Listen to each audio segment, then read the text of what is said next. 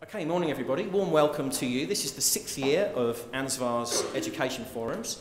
Some of you have been to all of those, so congratulations. There isn't an extra award there, but it may hopefully make you feel good about yourselves. My name's Matt Absalom. I'm the State Manager for Victoria and Tasmania, and it's my pleasure to introduce a knowledgeable and varied set of speakers today. Just a quick run through the agenda.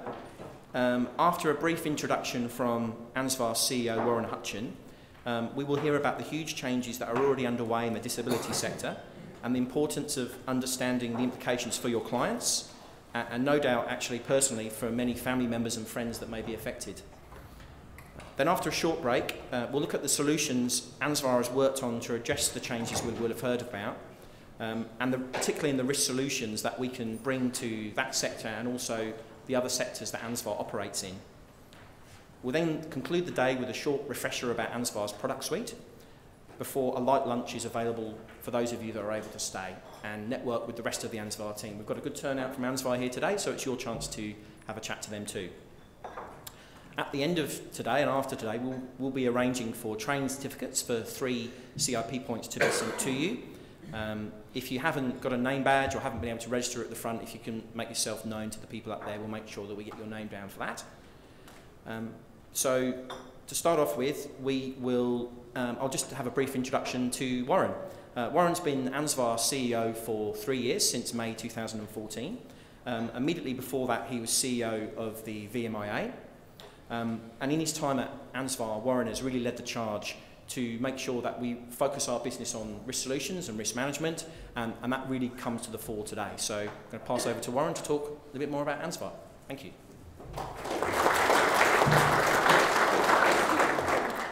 Well, thanks, Matt, and good morning to everyone. It's great to be here today. I think most people will have a little bit of an understanding of Ansvar, but we've got a lot of new people in the room as well. So I thought I'd just give a little 10-minute or 5 to 10-minute overview of Ansvar and who we are for those that are new to us as an organisation. So Ansvar has been operating in Australia for over 50 years now. We're a wholly owned subsidiary of EIG, which is a UK-based insurance group, Ecclesiastical Insurance Group. Ecclesiastical is owned by ATL, which is All Churches Trust, which is a charity. So we're a little bit different to many insurance companies in that ultimately Ansvar is owned by a charity, and all of the profits that we make and the dividends that we pay ultimately find their way back into the community. So that's where we are, is a little bit of difference. In terms of EIG, EIG was actually set up in 1887, predominantly to insure the Church of England assets, and to this day actually still insures about 97% of the Church of England assets in the UK and Ireland. It's one of the UK's largest corporate donors, as you'd expect. It has 3 business divisions, general insurance, which is what we do here in Ansvar in Australia. It also has a business called Eden Tree, which is funds management, and Eden Tree for the last 7 years in a row has won Best Ethical Investor in the UK. So we're very proud of that as well. The group also owns a couple of insurance brokers businesses in the UK. The ethical piece though around the ownership and the group certainly flow through into Ansvar's overall vision. You can see there that our goal is to be the most trusted and ethical, and I'll make the point, risk and insurance provided in our core sectors. So there has been quite a focus over the last few years on Ansvar's capability to be able to deliver risk solutions, because for us it's not just about paying claims, it's about helping our brokers and their end clients around minimising risk and reducing the risk of claims. Who we are? We are a specialist risk and insurance provider. We operate in 5 core sectors. Community for us is a sector that includes things such as not-for-profits and charities, quite a strong focus for us in that area. Secondly, care. Care for Ansvar is things like aged care, child care, disability care, which is what you're going to hear about today, as well as areas of allied health. Faith, I think we're generally known as being quite strong in the faith sector. There's Catholic Church Insurance, and then outside of that, we are probably the leading insurer in terms of faith in Australia, and that includes both Christian and non-Christian faith. For example, we're the largest insurer of Jewish synagogues in Australia. So the faith sector is quite an important area for us. It's about 30% of our business. Property owners, this is an area where Ansvar has launched recently more heavily into the property owners business on the back of aligning with our parent. Our parent in the UK, they call it real estate. They have a very, very large property investors real estate division, and we're slowly starting to build that sector within Australia. And finally, education. So education is a very important area for us as well. It's one of our great opportunities for growth, and we'll be focusing very much on that going forward over the next 3 years as well. I thought I'd just mention some of our things that we're doing in terms of community and the values within the organisation. We encourage our staff to get involved, and we do that through a number of different things, different ways. We also get involved with corporate sponsorship and etc. We give staff time off to volunteer and to work with organisations as well, and we very much encourage that. One thing I did want to call out is our community education program. You can see that we've been involved for a number of years of providing grants into the community, and those grants are really focused around a theme around youth empowerment. So one of the areas that we really think is important in terms of our sectors and in terms of the community within Australia is to support youth. And youth for us is anyone that's under the age of 25. So any organisation that's got a program that supports empowering youth, helping youth develop into leadership capabilities, or even programs where youth are disadvantaged through drug and maybe alcohol addiction, they're the areas that we really want to focus on in terms of these community education grants. And there's just a number of the organisations that received a grant last year. And I will encourage you, if you are in an organisation that does activities with youth, have a look at the Ansvar website to understand the opportunity for applying for some of these grants. So that's Ansvar. Hopefully that gives you a little bit of an overview of who we are and why we do what we do. It's now my pleasure to introduce Diana Borgmeyer, who's our Head of Risk Solutions. Diana's been with Ansvar since July 2014, and prior to that was with the VMIA, where we both worked together actually for a while. Diana's been responsible for developing the market and leading risk solutions for Ansvar and our core sectors. She's also been involved in a number of areas in terms of risk consulting services, education, advising public sector clients.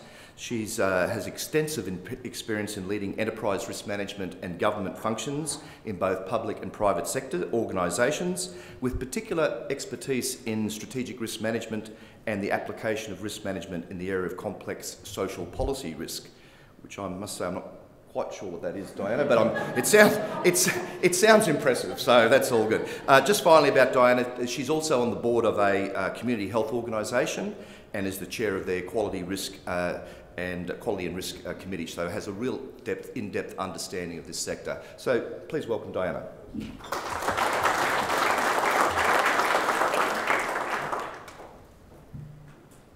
Lovely, thank you for that introduction, Warren, and we will explain complex social policy risk throughout the course of the day. Thank you.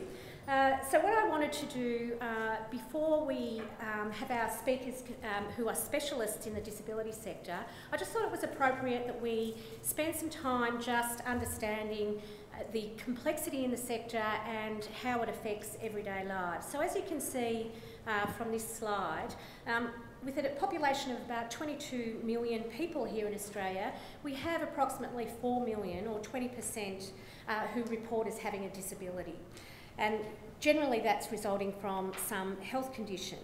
Now, 1.3 million of those people have what we refer to as a profound or severe disability. To put this into perspective, what we have is every 7 hours in Australia, a child is diagnosed with an autism spectrum disorder. And every 15 hours, a child is born with cerebral palsy. People with a disability in Australia, very sadly, only represent 50% are likely to be employed. People with a disability are likely to be employed. So 50% of those people presenting with a disability have very low economic participation rates. So what we know is economic participation is critical to people's well-being. So that's a significant issue, socially and economically. So that results in 45% of people with a disability in Australia living on or near the poverty line. So we have a very, very real issue, and as Matt mentioned in his introduction, there's probably not a person in this room who isn't personally impacted by the state of the disability sector and the life issues, the quality of life issues that people in Australia experience with a disability. So the launch of the National Disability Insurance Scheme is absolutely a wonderful thing. We will hear a lot today about the issues and the challenges with that, but keeping in mind this is addressing one of our greatest social issues that we have in this country. So what is the National Disability Insurance Scheme? Well, it's an insurance scheme, which means that it is quite different from the welfare models that we have seen to date in supporting people in our communities with a disability.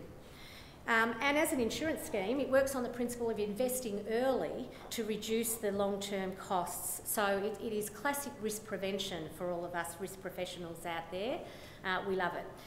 So using the example of someone with autism, if we think about their ability to economic participation, if we invest in them early and build their skills and make the most of their abilities, their chances of being able to participate in the workforce as adults is vastly increased, as opposed to the welfare model, which is a drip feed, and it takes years and years and years to actually even get to the point where you might get some supports. And for young children particularly, what that means is that many of the neural pathways and things that will help them develop some of those skills, they've lost that great opportunity of time of that occurring. So early investment, a lovely insurance principle, is fundamental to the scheme.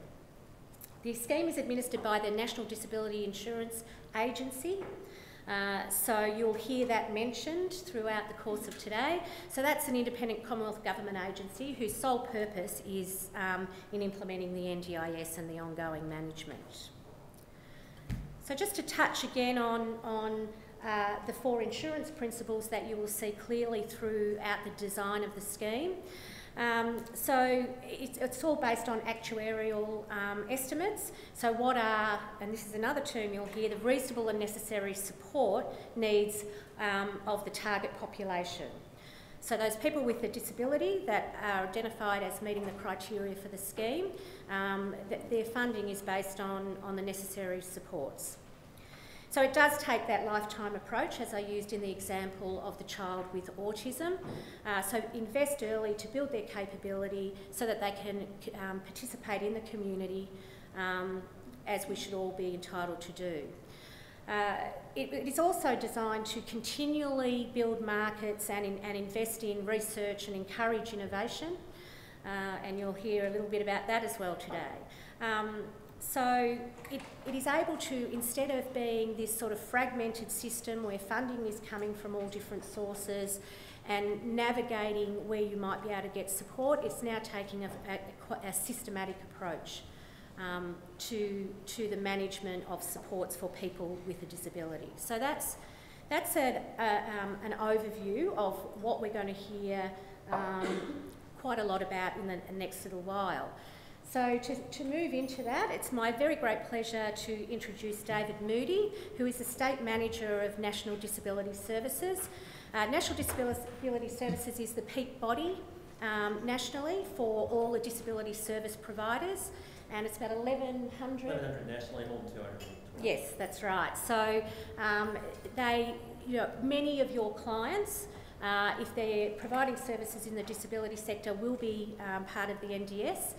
So, David is the State Manager. During his career, David has worked as a lawyer and salary partner at Slater and Gordon, in various directors' roles at WorkSafe Victoria, and he was also the Assistant Director, NDIS Secretariat at the Department of Premier and Cabinet during the transition stage and development stage.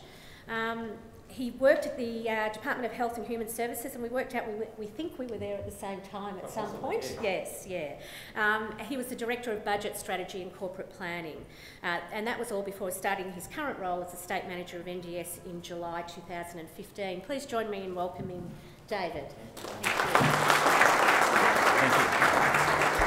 Thanks very much for inviting me here today, and in particular I just want to acknowledge Jim and Diana and Warren for their kindness in allowing us to present today, but also in terms of their approach to National Disability Services in the first place to develop the relationship we have, which sees me speaking with you here today. I want to continue by acknowledging the traditional custodians of the land on which we meet, their elders past and present, and any elders present here today from other communities, from the oldest civilisation the world has ever known. My brief is pretty simple, to talk about the NDIS, its challenges and opportunities. And in that regard, to give you some level of insight into what your clients or prospective clients are going through at the moment. It's fair to say that the phrase disruptive change, I suppose, I think we'd all have to agree, has almost become a bit of a cliche in terms of how often it's used and in what circumstances.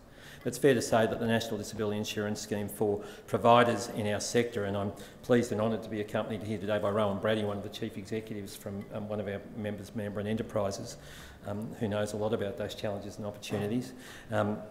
It's fair to say that the challenges and opportunities in what is a very immature scheme have proved, well, certainly the challenges have proved to be particularly significant in the first 6 months of full scheme rollout, and I'm keen to discuss those with you today. Okay, I want to discuss how the scheme's working and is supposed to work, the challenges for providers, consumers and their care and support networks, the new but as yet unmade National Quality and Safeguarding Framework, which will underpin quality and safeguarding under the National Disability Insurance Scheme, and changing models of workforce and workforce strategy, which we are certainly seeing starting to crystallise under the NDIS. The scheme, at the risk of diving straight into the legislation, is actually supported by Commonwealth legislation, the National Disability Insurance Scheme Act, the NDIS Act 2013. Diana's already talked about the scale of disability in this country in terms of 4 million people with disability, perhaps 2.2 million people with significant disability. It needs to be borne in mind that this scheme is not intended to be a panacea for every disability in Australia. It represents basically, on one view, about 25%, or in fact less than that, perhaps 12.5% of the total number of people with disability who will be eligible to be clients under the scheme, 460 to 475,000 people with significant disability, people who are under the age of 65 at the time the scheme rolls into their part of the world where they're living, people who have a disability which is ongoing, which is permanent, which is serious and which impacts their social and economic participation, or people who require early intervention in order to optimise their life outcomes. The scheme is not a case of you get everything and a set of steak knives when it comes to supports. In order to access supports, a participant must be able to demonstrate that the support is reasonable and necessary, both. And that's certainly presented some opportunities and challenges for many scheme participants already. Okay. Just to basically briefly take you through the concept of reasonable and necessary, the support must assist the participant, the person with disability. I hate that jargon, but nevertheless that's what the people with disability are described as under the Act. The support will assist the participant to pursue their goals, objectives and aspirations. The support will assist the participant's social and economic participation. It will represent quote-unquote value for money, and that phrase does appear in the Act. It will be effective and beneficial, and the funding or provision of support considers what is reasonable to expect families, carers, informal networks and the community to provide.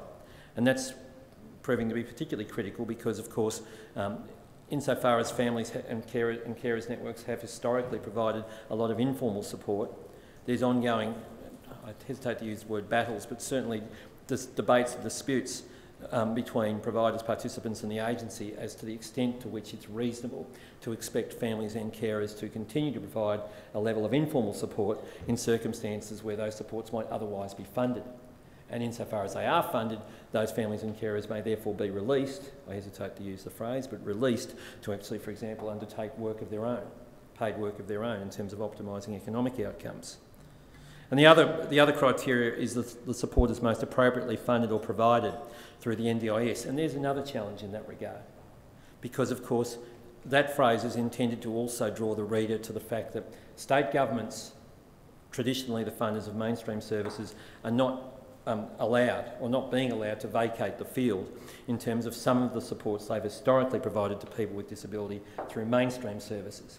It's not a case that every single support that a child with disability going to school may require is going to be funded under the NDIS. There's this agreement between Commonwealth and state governments that says, for example, that insofar as these supports are necessary for the child to undertake education, that those supports should be continue to be funded by the state, by the Victorian government in our case. But insofar as those supports are required by the child for general purposes, for example, if they require support to go to the toilet, they'll require it whether or not they're at or outside of school, then a support of that nature will be funded under the NDIS. And if that definition is as clear as mud to you, it's because it's a function of an agreement struck by the Council of Australian Governments basically in a period of an afternoon, after about 6 to 12 months worth of work by state and Commonwealth government officials. It's fair to say that there is still a lot of grey in terms of what's in and what's outside the National Disability Insurance Scheme, which in and of itself represents challenges for your prospective clients, providers of disability services. Now, Diana's already traversed some of this, some of the detail on the key reforms, in terms of the key reforms that the NDIS represents. I suppose what I'd say is that from the point of view of our sector, it's tremendously important that this scheme survives and thrives. The fact of the matter is that historically, disability services in this country have been chronically underfunded and have never been funded by state governments of any political colour to meet demand for services. For those of you who are not aware, up until the NDIS came along, the Victorian government, for example, both major political parties or political coalitions as the case may be, were overseers of a scheme locally in which the list of people who were determined to have a disability but hadn't yet won the misery lottery, they weren't badly disabled enough, the list was running up to in excess of 3,500 people, languishing, waiting for someone to die or no longer require supports, and therefore to get off the list and into the space where they were entitled to access supports. And for many of those people, that essentially consigned them to a life of isolation and misery. Now, I don't say that the scheme has immediately produced happiness and light, but it's certainly, in terms of it being entitlements rather than a ration-based scheme, represents in its concept, if not always in its delivery, a massive improvement on what the states were overseeing in the past in terms of their system. We're seeing an increased emphasis under the scheme of choice and control. Again, a potential cliche until you realise that the state governments, well, the way that funding is travelling is not from governments to providers, but from the agency to participants, who then get to choose within the context of a plan that they have approved or have agreed with the agency, those supports they wish to avail themselves of to achieve particular lifetime goals and aspirations. As I think Diana alluded to, basically the funding is indeed in most instances attached to individuals. It changes the relationship between governments, clients and providers, and it's certainly, in terms of how it's been designed, producing already a new and potentially more competitive market for disability services. I say potentially because in terms of what we're seeing right at the moment, we are seeing a certain level of market consolidation amongst providers already in the sector. I don't think it would be a correct assertion for anyone to make to say that what we're seeing is a massive number of new and innovative supports coming out and about at the moment. What we're starting to see is the growth of a new market for services. But to the extent that, and we'll talk about some of the challenges, to the extent that some of the challenges are proving particularly challenging for some providers, in some instances we're actually seeing, rather than an increase in choice of provider, in some parts of Australia we're seeing a contraction, because some providers, let's be very frank, are not going to survive the NDIS because of the way it's been designed. So let's talk about the way it's been designed and what's different. For participants, For participants, they get to decide what supports they need, how to use their funding and who will provide their supports. For providers, it means they're engaged by participants to deliver supports in accordance with their plan, with the participant's plan. Funding is allocated to participants and not the provider, and providers enter into a service agreement with participants setting out the individualised supports they will deliver.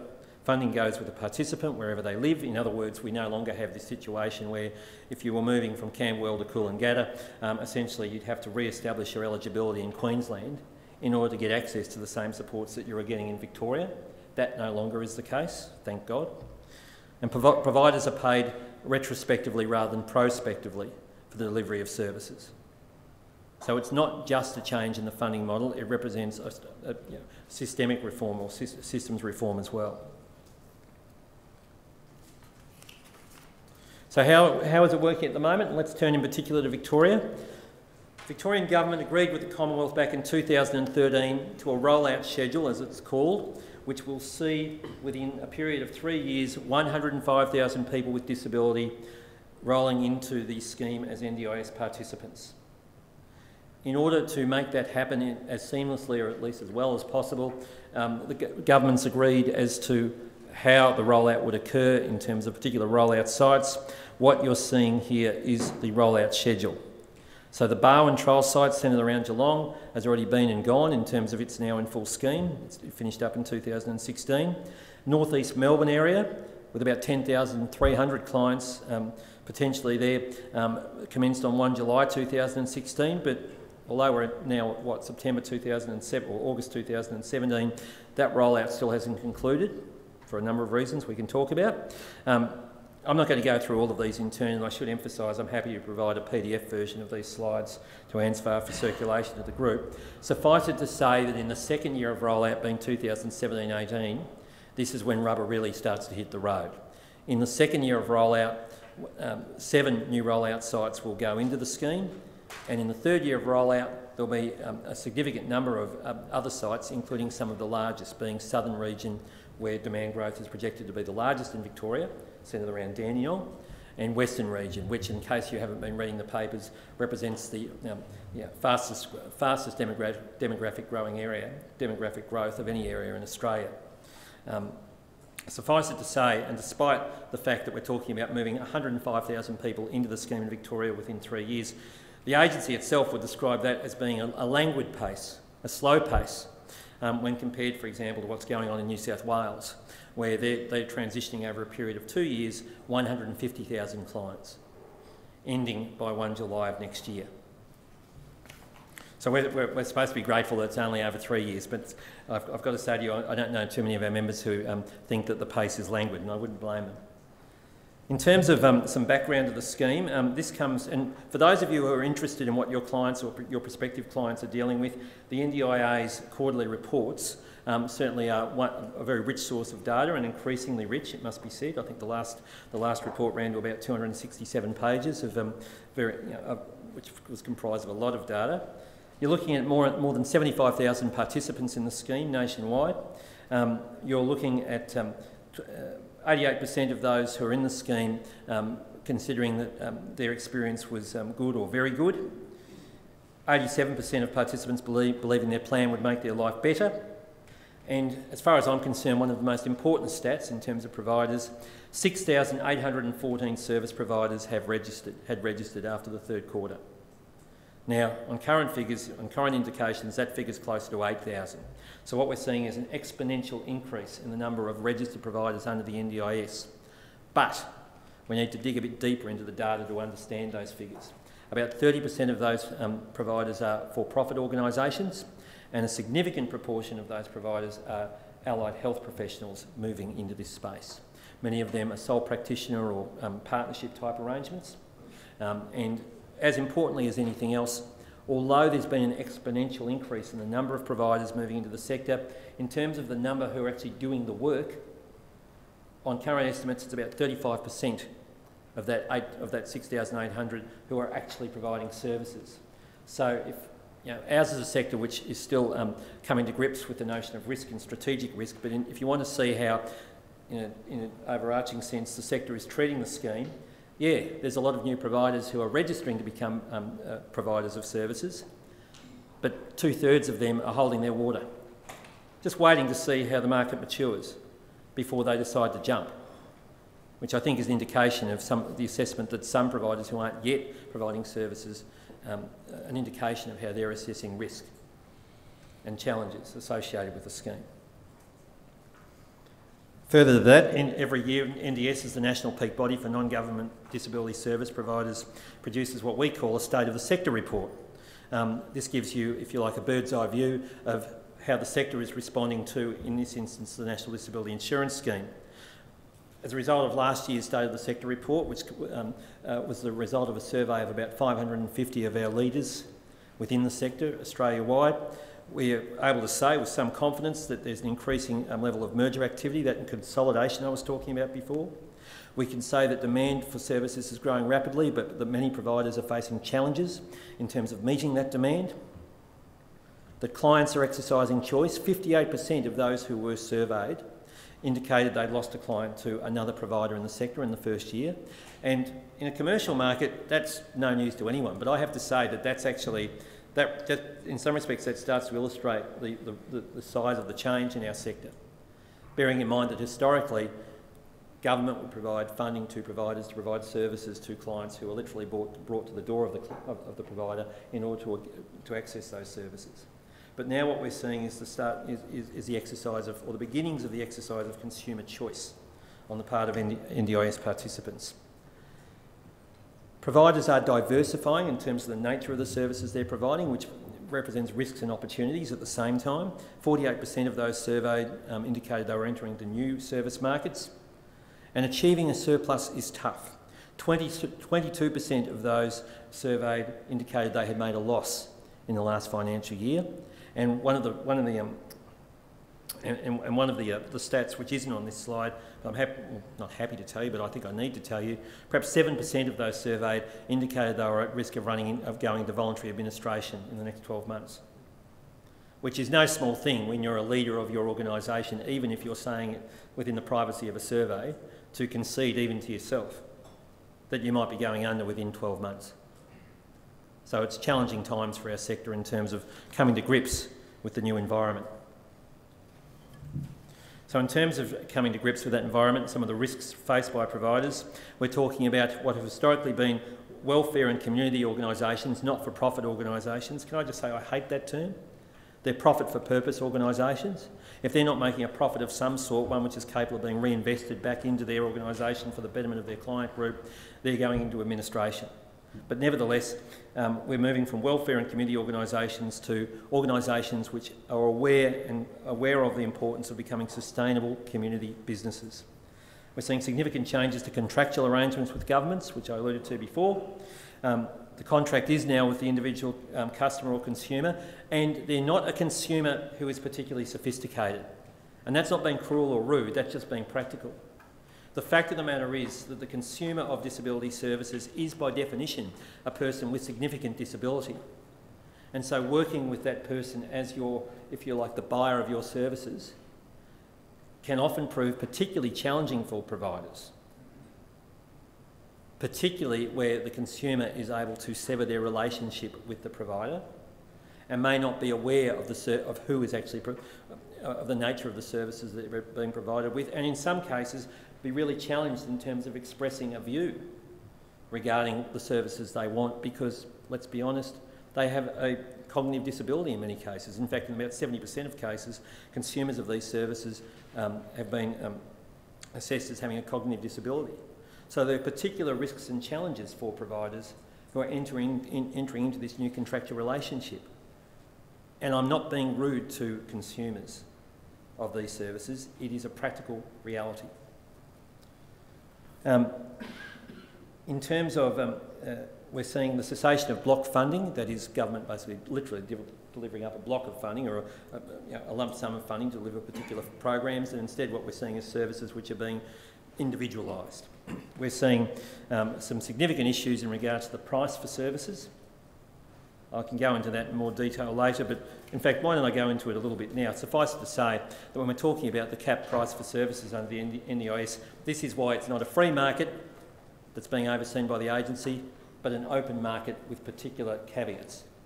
Under the scheme, the price for services is underpinned by a number of assumptions, and it's a very lean price. And this is why it's proving challenging for some of our provider members to actually keep their heads above water. And I cannot blame them for 1 minute. Not when the price for some services, in fact for all services, is underpinned by assumptions such as staff who are working full-time won't get more than 2 days training a year. Staff who are working part-time, and that's essentially the bulk of our workforce, it's assumed that they'll only need half a day's training a year. In the event that any training can be afforded and provided, there is no provision for backfill in the assumptions which underpin the price. 95% of any price is assumed to be dedicated to delivery of frontline services. So the other bit is essentially assumed to be for everything else, payroll, finance, accounts, HR, etc., etc.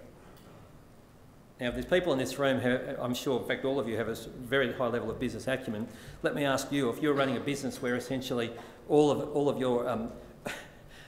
your product, well, 95% of anything you made on a product was dedicated to the sale of that product, and only 5% was everything else, how long do you reckon you'd survive in business?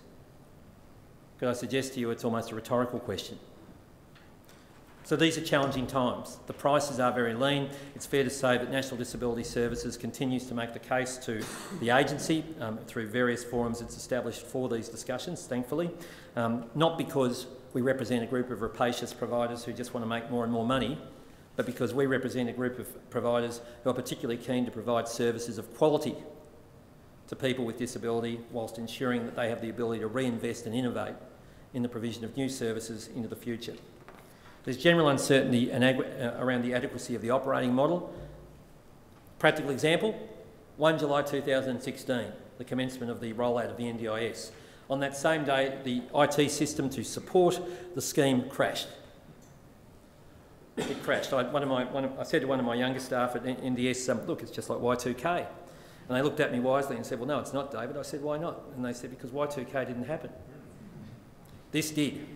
In some respects, it's probably, I think, one of the proudest moments for our sectors in the short time I've been at NDS, because very few providers, if any, broke cover and went to the media about the fact that in some cases, I know, because I was taking the calls, they were holding $2 million worth of unpaid fees for services already rendered, because our sector and our providers want the scheme to work and saw the strategic dangers in being too critical of the scheme too early. Now, that's not to say that there weren't a lot of concerns in our sector about the viability of many of the providers, based upon the fact that the portal had crashed. But within 2 months, the portal was back online, and it's fair to say now, even the agency, within 2 months.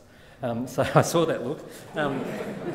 I suppose, just to illustrate, for those of you who aren't as familiar with the profit for purpose sector as perhaps others in the room, I literally had conversations with chief executives who were saying things like, look, we always thought we'd be going without any income for a couple of months, but David, 3 or 4. And I'm thinking, geez, in the for-profit sector, if you were literally without income for 2 months, you'd be actually, well, you'd be going to the Australian for a start. You'd certainly be complaining to somebody. But it probably illustrates the mission-based focus of so many providers in this sector, the not-for-profit sector, that what they were concerned about was A, continuing to keep the doors open and provide services to clients, and B, keeping themselves afloat while the agency in its $22 billion worth of funding got itself right. So think on that in terms of the culture of your potential clients, who, the providers of disability services. And I should say the portal still isn't perfect now by any means. The agency itself talks about, and I quote, 300 pain points in terms of some of the challenges represented by the portal. Yeah, people say, yeah, but that's just the IT system. Yes, it is the IT system, and it's a mechanism through which participants and providers actually finalise their contractual relations and the payment of fees. So it's of more than a little import and represents a particular risk for providers and indeed participants, but particularly providers who are trying to keep their doors open. It's also true that providers in this space are operating with what might be described as limited market information. Now, some of you may know that the agency released what it called market position statements last year, which were intended to inform the market, capital T, capital M, about what it might expect to see out there in terms of where demand is. Now, those market position statements were what we regarded as a good effort at the time, based on a paucity of data from a sector which has only ever been funded in the past on the basis of outputs rather than outcomes. and which has been run by 8 different state government-based services departments. But the fact of the matter is that there is still a very significant piece of work to be done around understanding better how that market growth, that demand growth, is actually comprised. We don't know, based upon the data, for example, in particular regions, where clients are living, or prospective clients are living in terms of local government areas. We don't know what their age is. We don't know what their primary disability may be in terms of future demand growth. We certainly don't have that data to hand. We don't yet know what services they may have a particular interest in purchasing. And therefore that represents challenges for any senior leader in our sector trying to get ahead of the game in terms of anticipating what demand might look like. We continue to make the case to the agency for a vast improvement in the granularity of that data, and we continue to be optimistic that it will be delivered. Hopefully.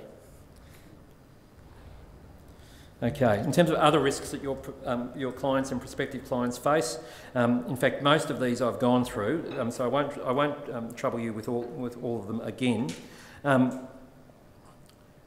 There is a real challenge around, and to use a phrase, it's a wonderful phrase in the slide pack, offering supports outside of capability without proper risk assessment.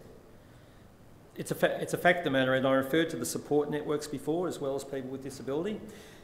When our providers' staff go into a community or into a home, they are probably as disempowered as anyone can be in terms of providing services to a consumer who may be supported by a network of family members who are also sitting in the lounge room at the same time. So when they're told, you don't need to wait for a second person to execute that lift, or can't you just basically do that yourself, why can't you put that person to bed by yourself? Or can I help you? I'm 85 and I've got a bad back, but hey, can I help you lift my son or daughter into bed? Sometimes, most of the time, they'll say yes. That worker will say yes.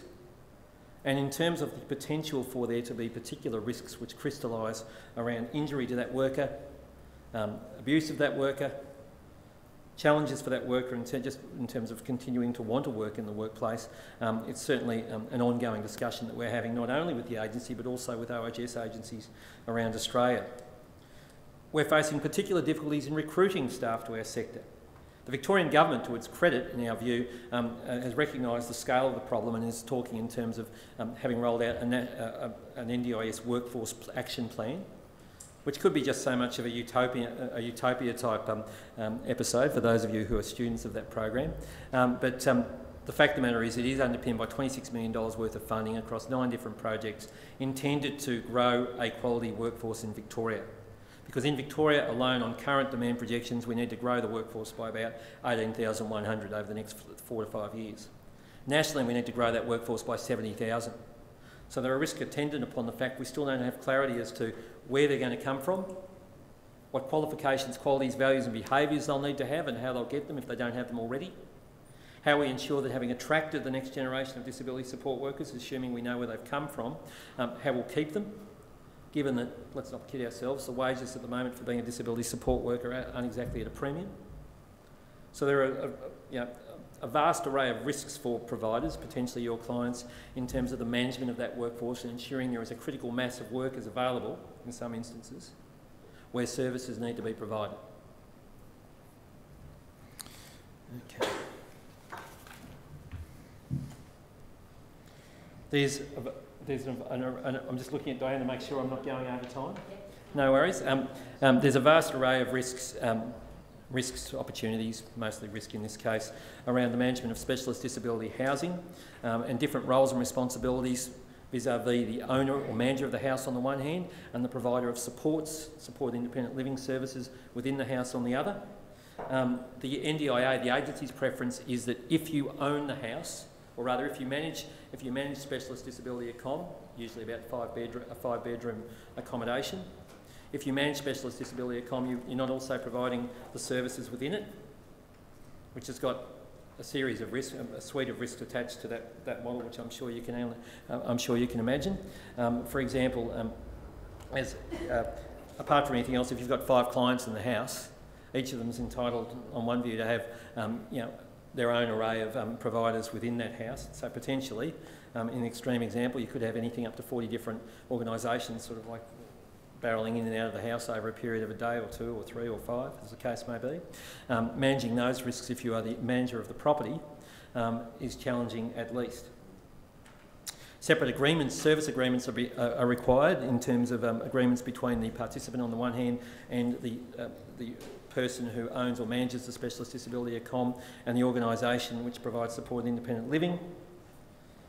And in terms of, there's a reference there to significant, these are significant issues for current NGOs operating in New South Wales-owned older properties. I apologise for that. I thought I'd eliminated all reference to New South Wales in this presentation. Suffice it to say, that reference is there because in New South Wales there are a large number of what we call legacy properties. It must be said there's a large number of legacy properties in Victoria as well, otherwise known as old properties, which are in various states of maintenance and disarray, as the case may be. There are real challenges in terms of the complexity, working with clients who have complex needs. The fact of the matter is that one of the key areas of challenge for, in terms of workforce development, is getting a workforce which is capable of supporting people with, who require positive behaviour support, active support, and support for high intensity and complex needs. That's skilled work. How to get the critical mass of people to do that work. And in the absence of being able to, the risks are attendant upon workers who may not have the qualifications doing that work anyway.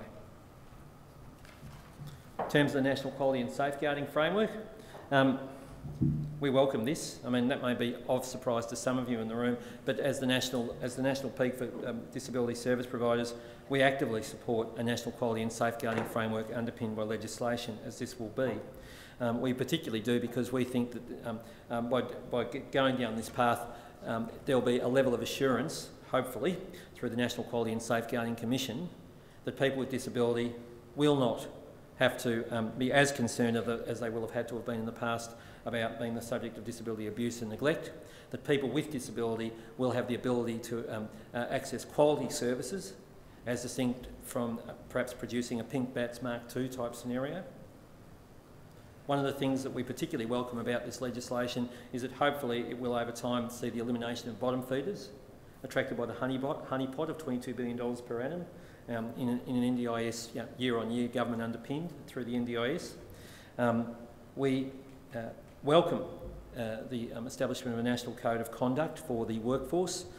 We have concerns about attempts to apply that code of conduct to providers, not because we don't think providers should be held to a standard, but because we think that trying to actually fit both providers and workers within the same code of conduct produces some perverse outcomes. For example, the draft code of conduct makes reference to inappropriate sexual misconduct as being just not on. Fair enough too, but the fact of the matter is that no organisation can ever be guilty of sexual misconduct, only individuals can be. So in terms of like illustrating how there needs to be a separation there, I mean that's my particular example between the code of conduct for workers on the one hand and disability standards for providers on the other. We also welcome the fact that the Quality and Safeguarding Framework makes provision for penalties, which I know was of surprise to some in our sector. It's not to say that everybody should get a whack every time anything goes wrong, it's to say that essentially there should be consequences for bad behaviour. And that's not a radical statement. If it is, tell me, but that is not a radical statement. We're trying to actually work with some of the most vulnerable people in our community in a way which basically ensures they can live happily and safely in an ordinary life.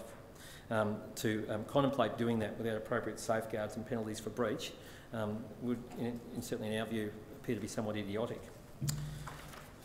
In terms of changing workforce models, I've covered this off a little bit. I suppose my signal example of just how much the workforce is changing is to invite you to go to Gumtree, the website, and look up next to the second-hand drum kits and cabinets and all the rest of it, disability support worker.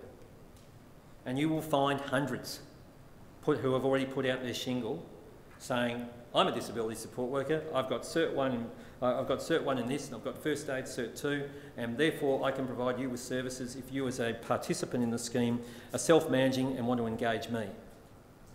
Because you can self-manage in certain circumstances as a participant under the scheme. So it's a workforce which I call it a bit, I must confess, I call it a bit like the Wild West at the moment, the way the workforce debate is going. It needs, in our view, to have a great deal more rigour around it in terms of the policy that underpins the development of that workforce. It's not to say that those disability support workers advertising on Gumtree and other sites aren't fantastic at their job. It is to say that at the moment it's impossible to say that with any confidence at all. And that's a problem when, as I say, you're working with some of the most vulnerable people in our community with challenging behaviours.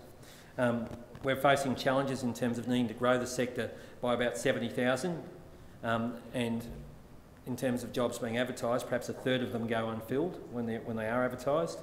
We're facing challenges in terms of not getting enough suitable applicants for the jobs, and that's not a case of providers being choosy, it's a case of providers being sensible as to the sorts of people and their values and behaviours and qualities and qualifications that we want working in our sector. We're facing challenges in terms of the nature of the work. We're seeing short hours, on average about 22 hours per week being offered, often casualised and therefore producing a small pool of applicants. We're seeing in the allied health sector a shift from full-time to fixed-term roles. So what we're seeing, I suppose, to give you the general view, is an increasing instance of precarious employment at a time when the health and human service sector is the fastest growing sector of employment in Australia.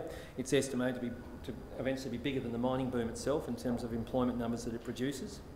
So our challenge, and the challenge for all providers in our sector, is how to create the workforce of the future, the one that wants to stick around and is attracted to and retained by our sector, which can over time see a career path for itself and opportunities to professionalise and the like. Again, that shouldn't be radical in any sector, and I don't suggest it's completely radical in ours, but it certainly represents a challenge. We know when we ask our current work, we know when, as a result of recent research produced by the University of New South Wales, that current staff in the sector are under the pump. They're concerned about their employment conditions, they're concerned about fluctuating pay and insecure work, they're concerned because they're increasingly working remotely and unsupervised about the loss of sense of teamwork, physical and mental health risks, which I alluded to before.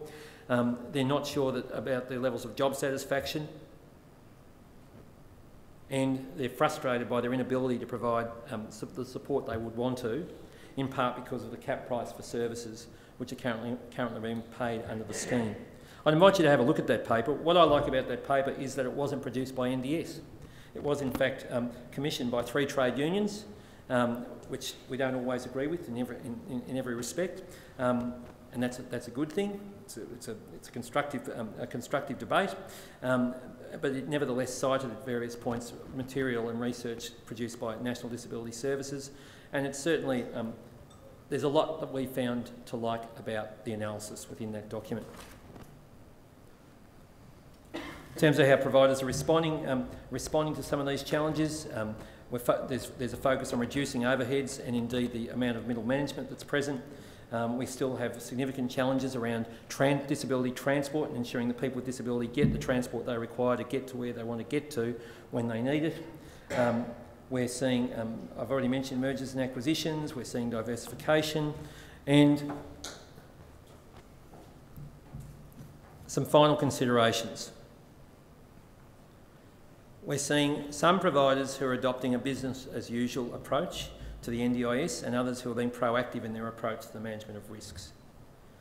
Of the two types, I'd have to say I think those who are being proactive are the sensible ones, given the scale of change the scheme represents. We're seeing, this is my experience now, we are definitely seeing an increased capacity, but it was coming off a low base, of boards and directors to understand and assess risks. That's still a journey for many in the sector. As I alluded to at the start, I think strategic risk is still an area where many of our boards and board directors could stand some serious improvement, but certainly that's gradually coming into the sector. We're seeing an increased level of understanding amongst providers because of the financial pressures of the cost of providing particular services. And in that regard, we are seeing providers who are making the decision proactively to get out of providing particular services because the costs cannot be met by the price they get for those services, which is an unusual position for profit for purpose organisations to be in. Where it's certainly an environment in which existing mitigation strategies in terms of risk may no longer apply because of the changing environment. an environment in which the capacity to undertake risk assessment of existing and new supports, I don't say it's increased, I say it's become even more necessary because of the nature of the scheme.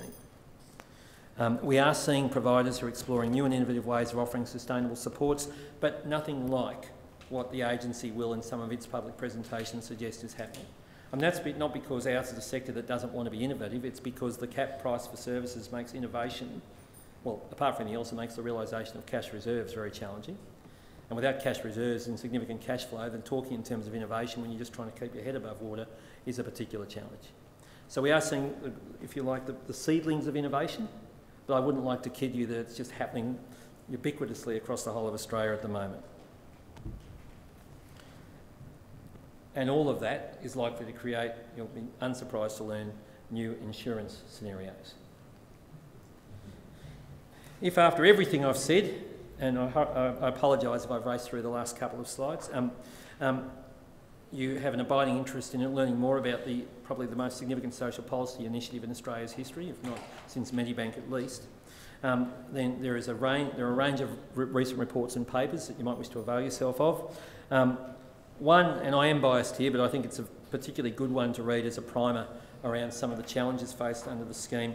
One that I'd draw your attention to is one produced by NDIS nationally called How to Get the NDIS on Track. It is a reflection in terms of the analysis that's been done of feedback from our members at the coalface working within the scheme. It produces a fair critique, in our view, a constructive critique of some of the challenges presented by the scheme in its first 12 months of operation and how those challenges can be met in terms of price, in terms of the quality of planning, in terms of growing the workforce, in terms of issues around employment, etc., etc. But in any event, that slide has been produced and will be reproduced through the PDF for your reading pleasure. So thanks very much for listening this morning. I'm happy to take questions if there's time. Yes, we've got probably time for a couple of questions. There is a microphone that we'll need you to use. So, any questions for David?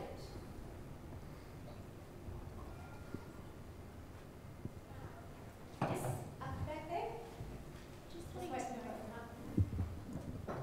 Just wanting to know what these providers need specifically from their service providers, in your view. What providers need from insurance from their insurance company.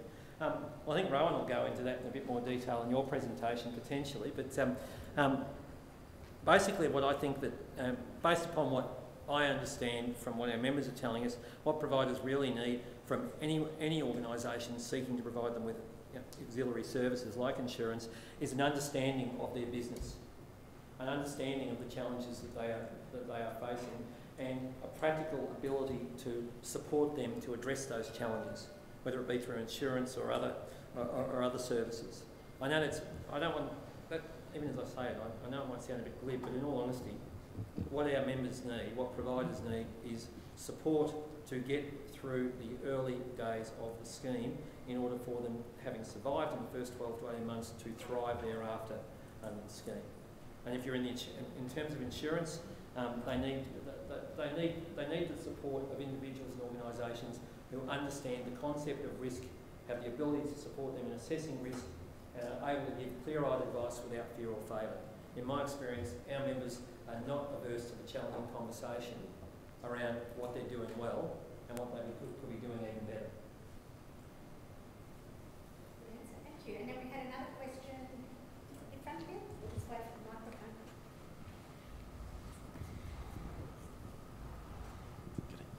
microphone. Just inquiring in regards to the current funding model, Yeah.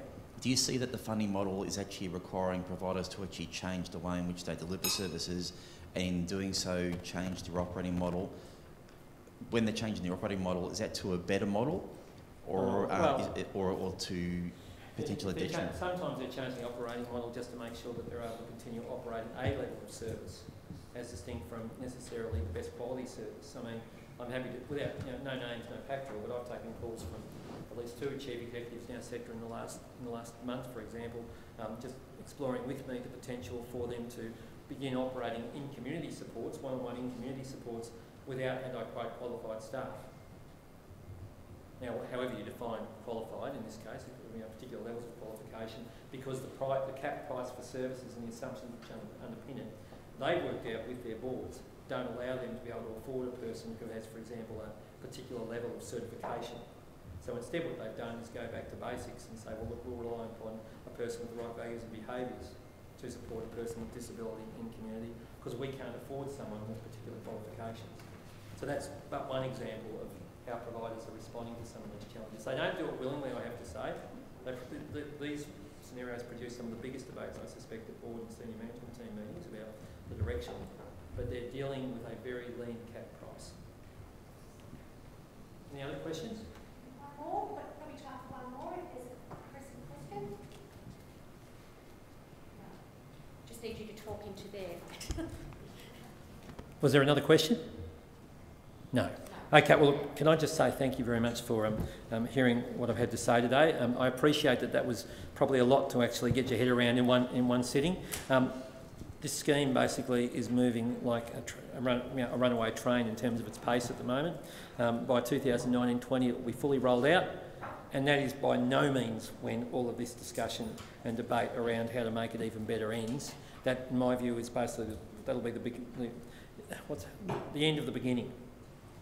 At the risk of getting Churchillian about it, the end of the beginning. The 5 years thereafter will be a particularly critical period for providers in our sector, and in that regard we look forward to many people in this room being able to support our providers to navigate those risks and challenges and opportunities. Thank you.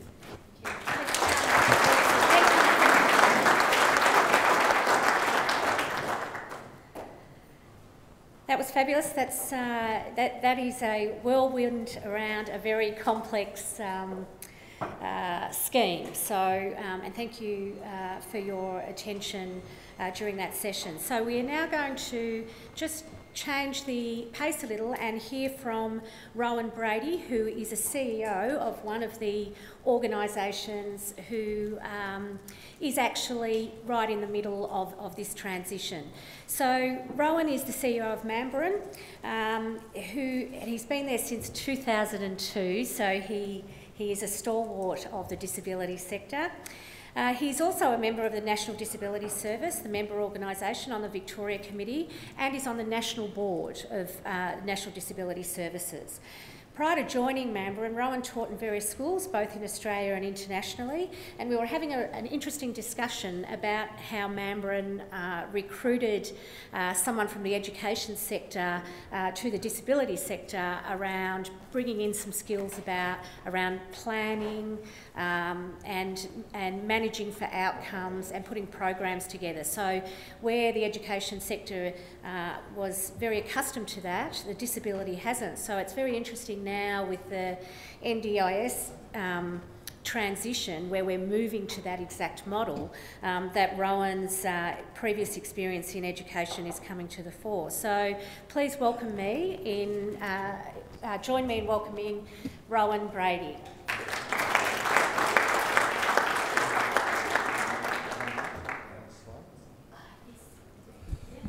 Hi everyone, I'd also like to join David in acknowledging the traditional owners of the land on which we meet, the Wurundjeri people of the mighty Kulin Nation, and contradict Matt's advice. If I were you, I have to look in the mirror every morning, but I'd move behind the pillar so that you don't have to look in this direction for the next 30 minutes or so, Diana. And I'm in a strange situation for a man my age. I actually have to put my glasses on to see and off to read. It's the opposite to most people, so forgive me for doing that all the time. In terms of where this presentation is pitched, entitled Visioning... Yep. They're not my slides though. No. I just need to click one to go forward. Thank you. That threw me. Thank you. Entitled Visioning Our Future under the NDIS, I've really pitched this presentation at a governance level, the risks facing a board and perhaps the senior leadership team, the management team of an organisation. Based on those couple of questions at the end of David's presentation, I might have got the mark slightly wrong, because I don't do a lot of detail, but I'm happy to take those questions if we've got time at the end.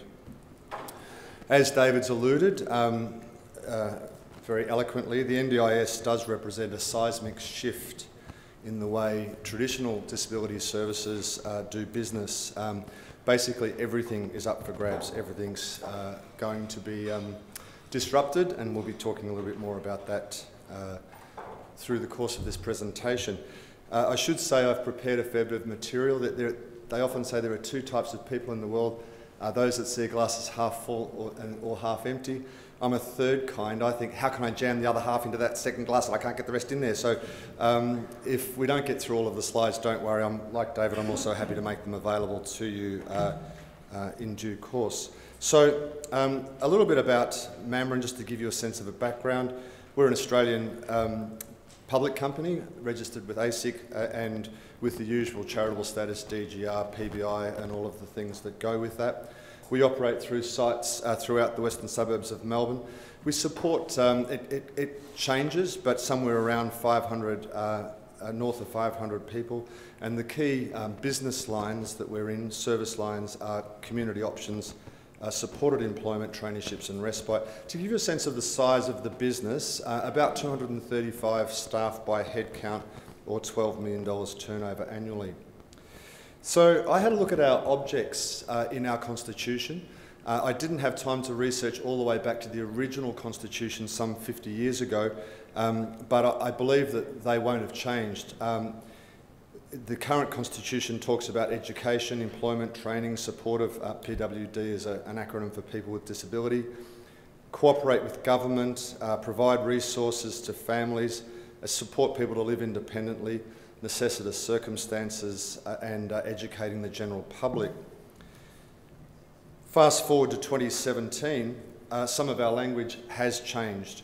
Our tagline is empowering people, so if you look back through that list, education and training of people with disabilities, cooperating with government, supporting families, the community and educating the general public, we argue that that all fits our empowering people tagline.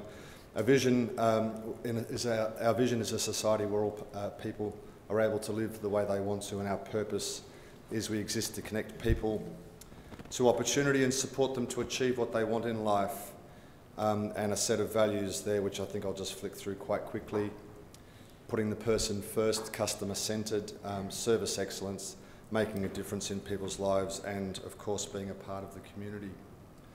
So thinking about the NDIS as it rolls out across Australia and in our patch, as part of our strategic planning, we've asked ourselves three critical questions. Do we understand the landscape, including the current and future challenges that we face? What's our purpose for being here? And if we couldn't answer that question, we actually were very honest with ourselves and said we have to think about whether we need to be here at all, and what adaptations are needed in order to be able to not only survive, but to thrive in this new environment that's coming. Two's largely been dealt with through an extensive customer experience project that we've conducted over the last 12 months or so, and the purpose I just rattled through in an earlier slide. So I'll mainly be focusing on number 1 and number 3 on that slide. So with respect to the landscape, we've been working with Steve Sammartino at our board and senior leadership team level. If you don't know Steve, he classifies himself as a futurist. Roland Nafal, some of you may know, runs a consultancy called Disability Services Consulting. We've been working with him extensively. He knows much more about the day-to-day operations of a disability service, and I guess he's a realist. We've had a consultant by the name of Mark Clifford working with us for the last 12 months on pricing and costing. So I guess he's a pragmatist, and of course NDIS are critical partners in our business. And I'm going to call him, because I needed another ist, an informationist. Did you see what I did there? It's actually a word. If you Google it, informationist is a word, but it's from the medical world. And I'm also going to concentrate on number 3. And I'm going to tell you a little bit about the Mamren Innovation Fund that we've created within our own organisation. So going to understanding our landscape then, I'm going to look at a couple of little case studies that were in the media over the last 6 or 7 months or so, and see what cues and clues we can get from the environment around us. So the first one was an article that went to print in the Australian Financial Review 6th of October last year, which is my birthday. And when you got into the guts of the article. It was like, "Happy Birthday, Rowan." How the disability sector is being Uberised was the title of the article. And it talked about, I should say, these are actually not direct quotes. I've taken the ellipses out and just for readability on the slides, but I haven't changed the meaning at all. Traditional disability organisations had no idea the NDIS was actually going to devastate them. I was already devastated at this paragraph. By 2019-20, government officials are estimating that the attrition rate could exceed 30% of not-for-profits in the country. And traditional service providers completely failed to grasp how the scheme's radical redesign was going to affect them. And only the most agile, nimble and innovative NGOs will manage to survive over the next 5 years or so. Oh dear. And they also went on to say very few have managed to show any signs of agility or capacity to innovate to date. And to which I say, so where's MAMBA and the signs of agility or capacity to innovate? Well, as part of that work I talked about doing with Steve Sammartino and others, we've been developing our strategic priorities over the last 12 months. Well, I should say we've been doing that for the last forever, but we've been focusing on a new set over the last 12 months. So we've established a set of values, and both internal and external. The external values I had on the screen briefly there before. The internal values, we've set, I guess you might call them team rules for our board and our senior leadership team, so that there are things like no idea is a bad idea, everyone will be listened to with respect, and things like that, so that we make sure that we don't miss any opportunity to grasp improvements wherever they may appear. We established a set of non-negotiables, so we said to ourselves, what are the things that as a values-based organisation we will not do? And some of them are obvious. We won't put our clients at risk, at physical risk in any material sense, and we can talk about dignity of risk at another time, but I'm talking about putting them in harm's way, freedom from abuse and neglect and that kind of thing. And the converse of that is the FOKs. Where is failure okay? And pretty much we define failure being okay as anything that doesn't breach one of the non-negotiables. So as long as it's not unethical or illegal or that sort of thing, it's generally going to be okay to fail. Although if you take out any material risk to clients, you're pretty much left with only dollar risk, and that's what we came down to, and that's where the Innovation Fund comes in. I mentioned earlier we've conducted an extensive customer experience project.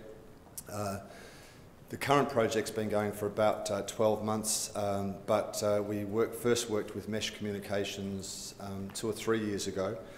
So we've been doing this for some time, looking at the end-to-end customer experience.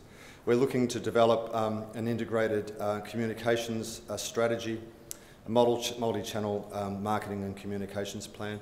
We're doing an asset stock take, and for the accountants in the room, we're probably completely debauching the definition of asset. We're calling an asset not what is on the balance sheet, but anything that we can extract value from.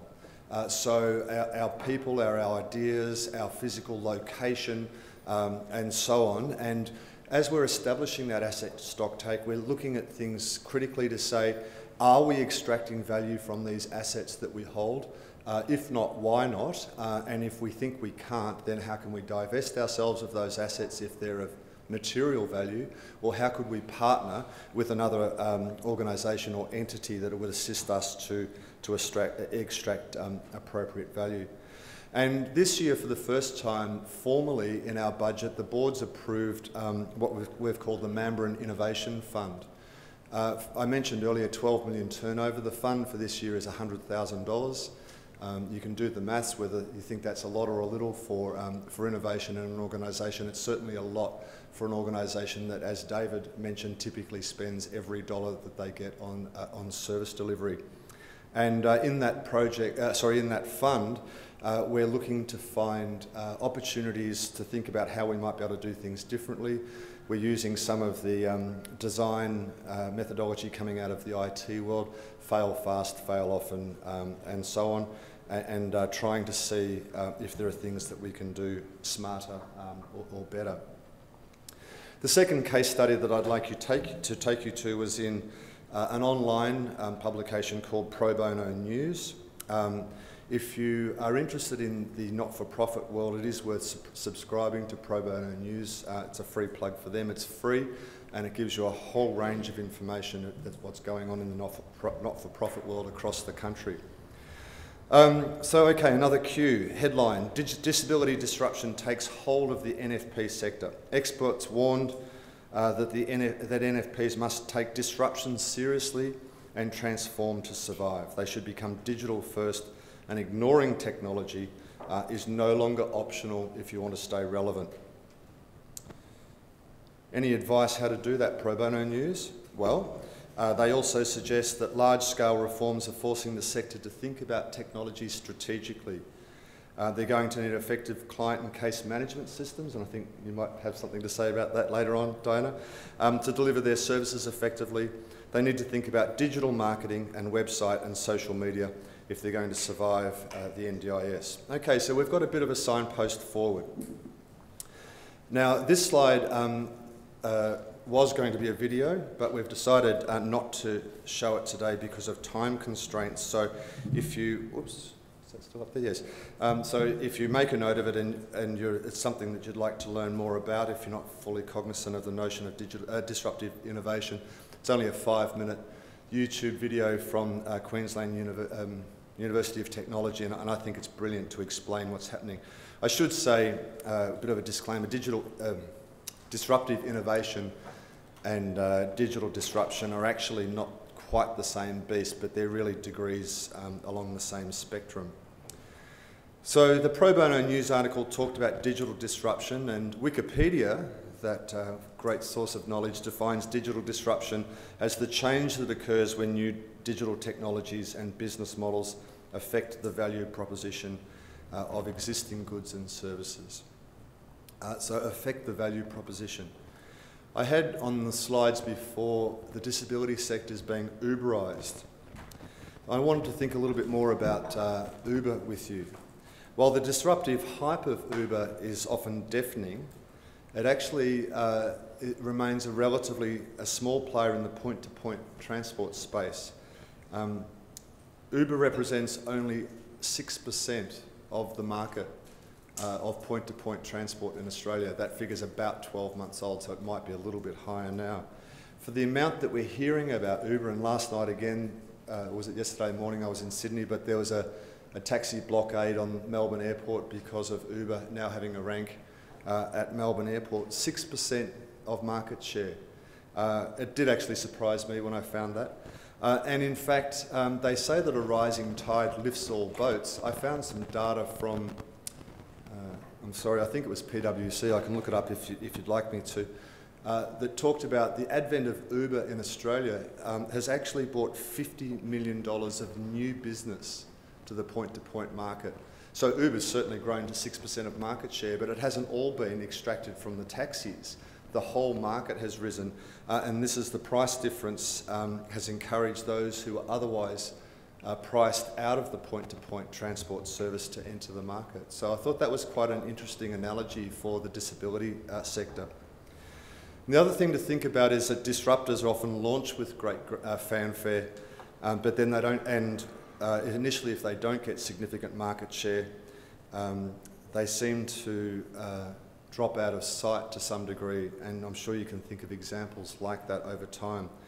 But my observation is that they're often gurgling away in the background only to re-emerge bigger and brighter at some later point, and I call that, so they've had this launch and then they seem to drop away, drop out of the popular consciousness and then have a re-emergence later on. And I call that bit in the middle the well of deception, whereas a current provider in that market, it's easy to get tricked into thinking that they've gone away for good. So the Uber example that I was thinking about with the disability space in mind, generally Uber cars are not wheelchair friendly, wheelchair accessible. So you think, well, that's a part of the market that Uber hasn't got access to. I would be very surprised if the head honchos at Uber are not talking with the taxi directorate right now to say, you've got all these taxis being put off the road that can't afford to do business, and some of them are wheelchair accessible. How about we do a deal and create a market through the NDIS, so we'll get some funding in order to be able to provide an Uber service for wheelchair taxis. Actually, if no one's thought of that, I might do that myself and get out of this space and actually start to pay the money that I think I'm worth. It's a pretty good idea. Sorry, dropping everything here. So, let's look at some real disruptors in the disability sector. It's one thing to think about it from a hypothetical point of view or cross-industry point of view, but these things are happening right now. We've got websites, and feel free to Google them and look them up at your leisure, but there's one called Care Navigator and one called Clickability. These are the trip advisors for NDIS. Clickability costs my organisation, I think it's about $800 a year to be listed on it. Just so that people, when they go searching, Dr. Google, Disability Service Western Melbourne, and Clickability's got one of the high SEO, SERP outcomes in that search, will bring Mandarin up on their website. Better Caring and Hire Up. Now these are, I hesitated to call them the Tinder of the disability sector. I didn't want to sound smutty at all, but these are participant and worker matchmaking services. David mentioned Gumtree, where the individual worker is touting their services. These are actual hubs that are advertising matching services for participant and worker. There's tap to donate technology. I'm sure you've seen that already, and I've put pay in there. As far as I know, there are no organisations that are encouraging participants to bring their credit card and having a mobile ATM and tapping on it as services has been delivered and charging their credit card directly, but there's no reason why that couldn't be happening right now. I know of apps that have been developed, both commercially and non-commercially, for people with disabilities and service providers.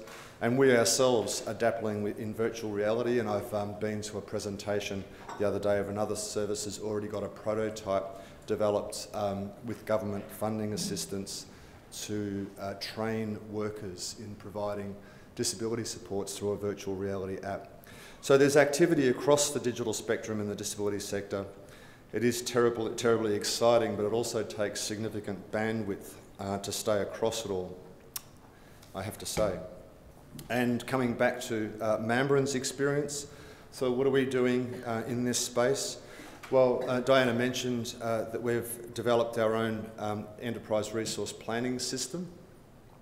We did that about nearly 10 years ago, and we licensed that as an SaaS to a number of different organisations across the country, which provides us with an income stream independent of government. It's got a highly innovative and creative name. It's called MERP, Mandarin Enterprise Resource Planning. And I was saying to my colleagues earlier that MERP has become a verb in my organisation. Everything has to get MERPed. You know, if you do some hours of work, it gets MERPed, and if you need to make a booking room request, it gets MERPed. We've conducted a digital audit across our organisation. We're building multiple digital platforms, and at that point, my marketing manager said, when you're speaking this morning, make sure you get a photo for your LinkedIn profile. So, let me just bear with me 1 second. If your boss doesn't know you're here, you might want to hide your face. Hang on. I do know how to use this phone. Here we go. So just bear with me. Lovely, thank you. But in all seriousness, I mentioned our marketing manager. 12 months ago, I didn't have a marketing manager. And that's a salary plus on costs, plus all of the other things that go along with that, that we were spending on clients 12 months ago. That's how the market is changing. We're doing a branding exercise with an external branding company, so that logo that you see on the screen is just about dead and buried. We'll be launching a new logo in the next month or so, once it's been signed off on by our board. It might sound an obvious thing, but that notion of choice and control, customer centricity and so on, we've been doing lots of asking our customers what it is that they might like in the new world. And one of the things, using that Mandarin Innovation Fund concept, we're really focusing on a two-speed architecture. We're very conscious of not throwing the baby out with the bathwater. We are a strong organisation from a governance point of view, from a financial point of view, from a quality point of view, and customer loyalty is high. We don't want to jeopardise any of those things, so we've got our stable back office, current service delivery running at one speed, and then we've got the skunk works, the innovations happening up here, mainly customer, the customer-facing side, where customer experience is refreshed quickly, where those requirements are often ever evolving. As I said, don't throw the baby out with the bathwater, so to speak. So all of this talk about digital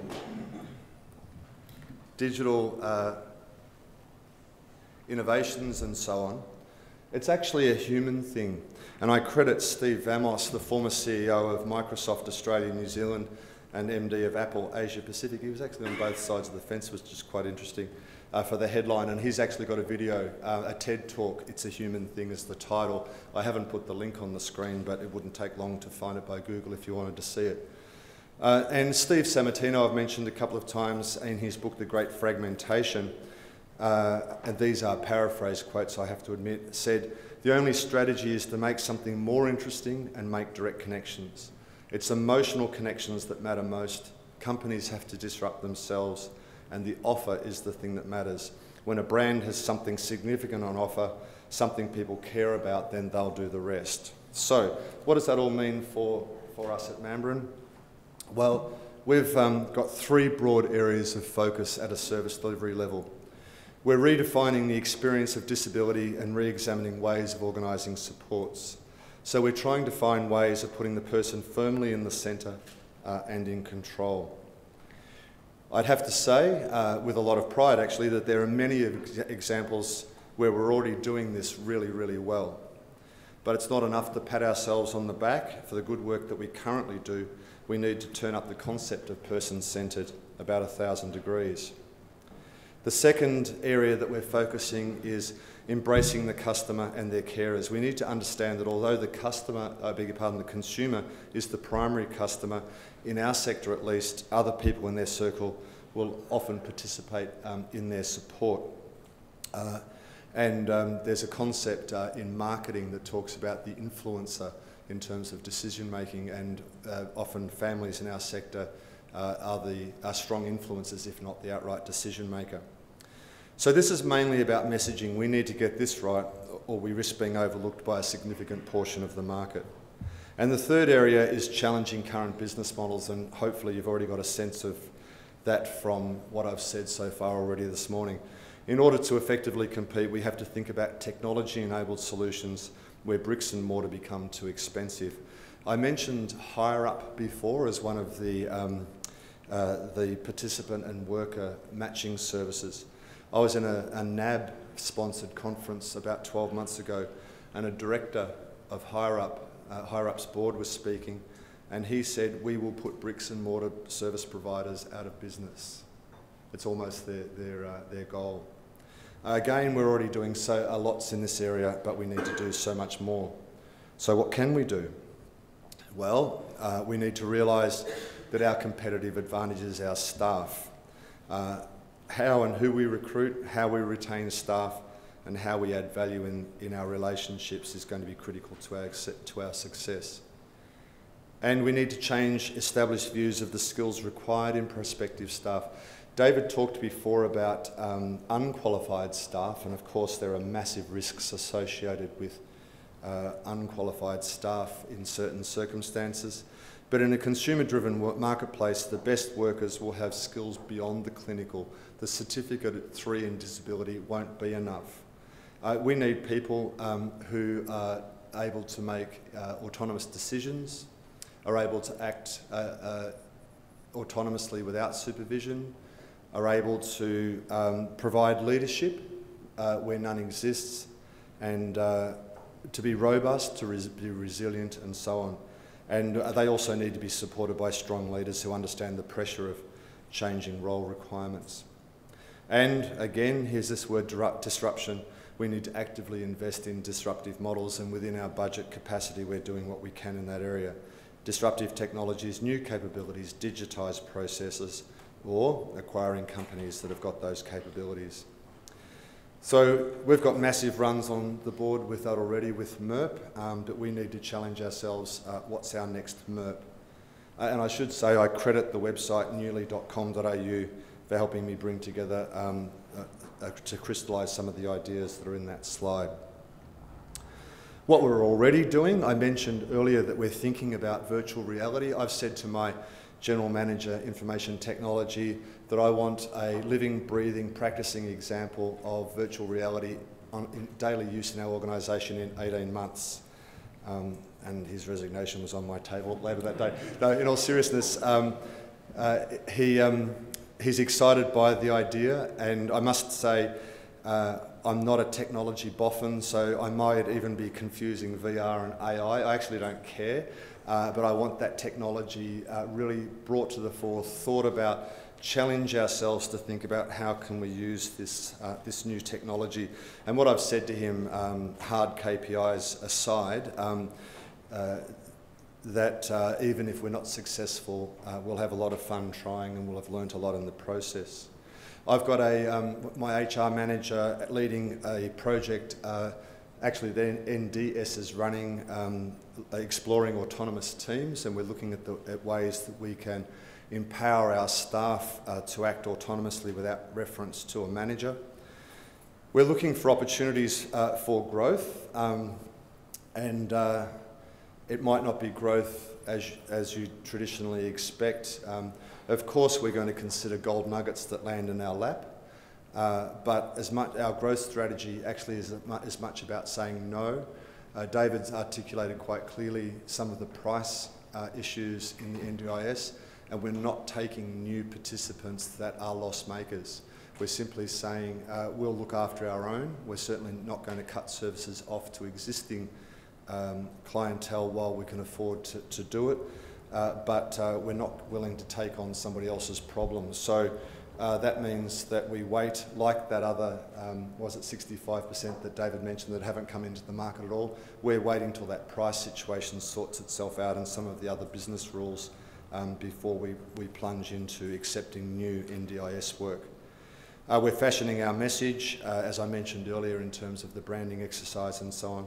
And we're rethinking HR. So for example, we've entered a partnership with Sachs Consulting, and we've established a high performer model. So we've done psychometric testing of our existing staff who we know anecdotally from the gut are great disability support workers, and then we're using that as the benchmark when we're recruiting. We actually psychometrically test every potential hire. Well, sorry, you know what I mean. Not everyone who applies, but everyone who's about to be hired before we hire them, to make sure that they do actually fit within our own criteria for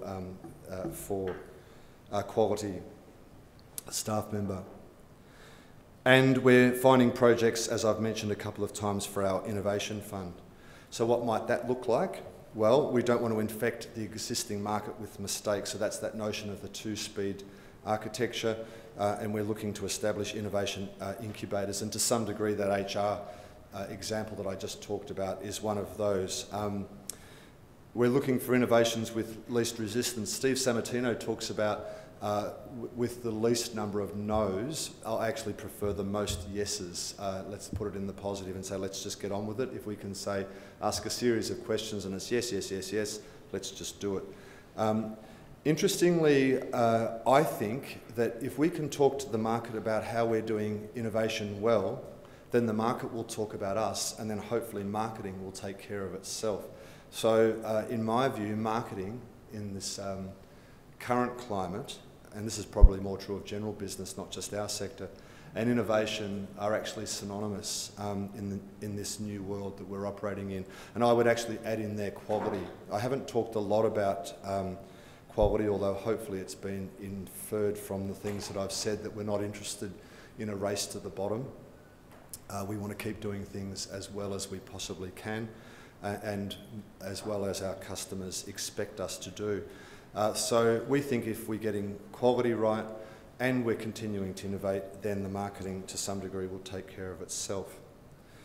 So I mentioned at the start that the level that I was pitching the presentation this morning, I've done very little talk about price in terms of how it's affecting our business and how it's changing our operating models. I've mentioned partnerships on the way through a little bit.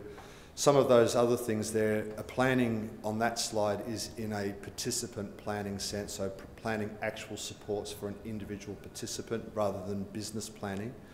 The processes is the business planning side of things.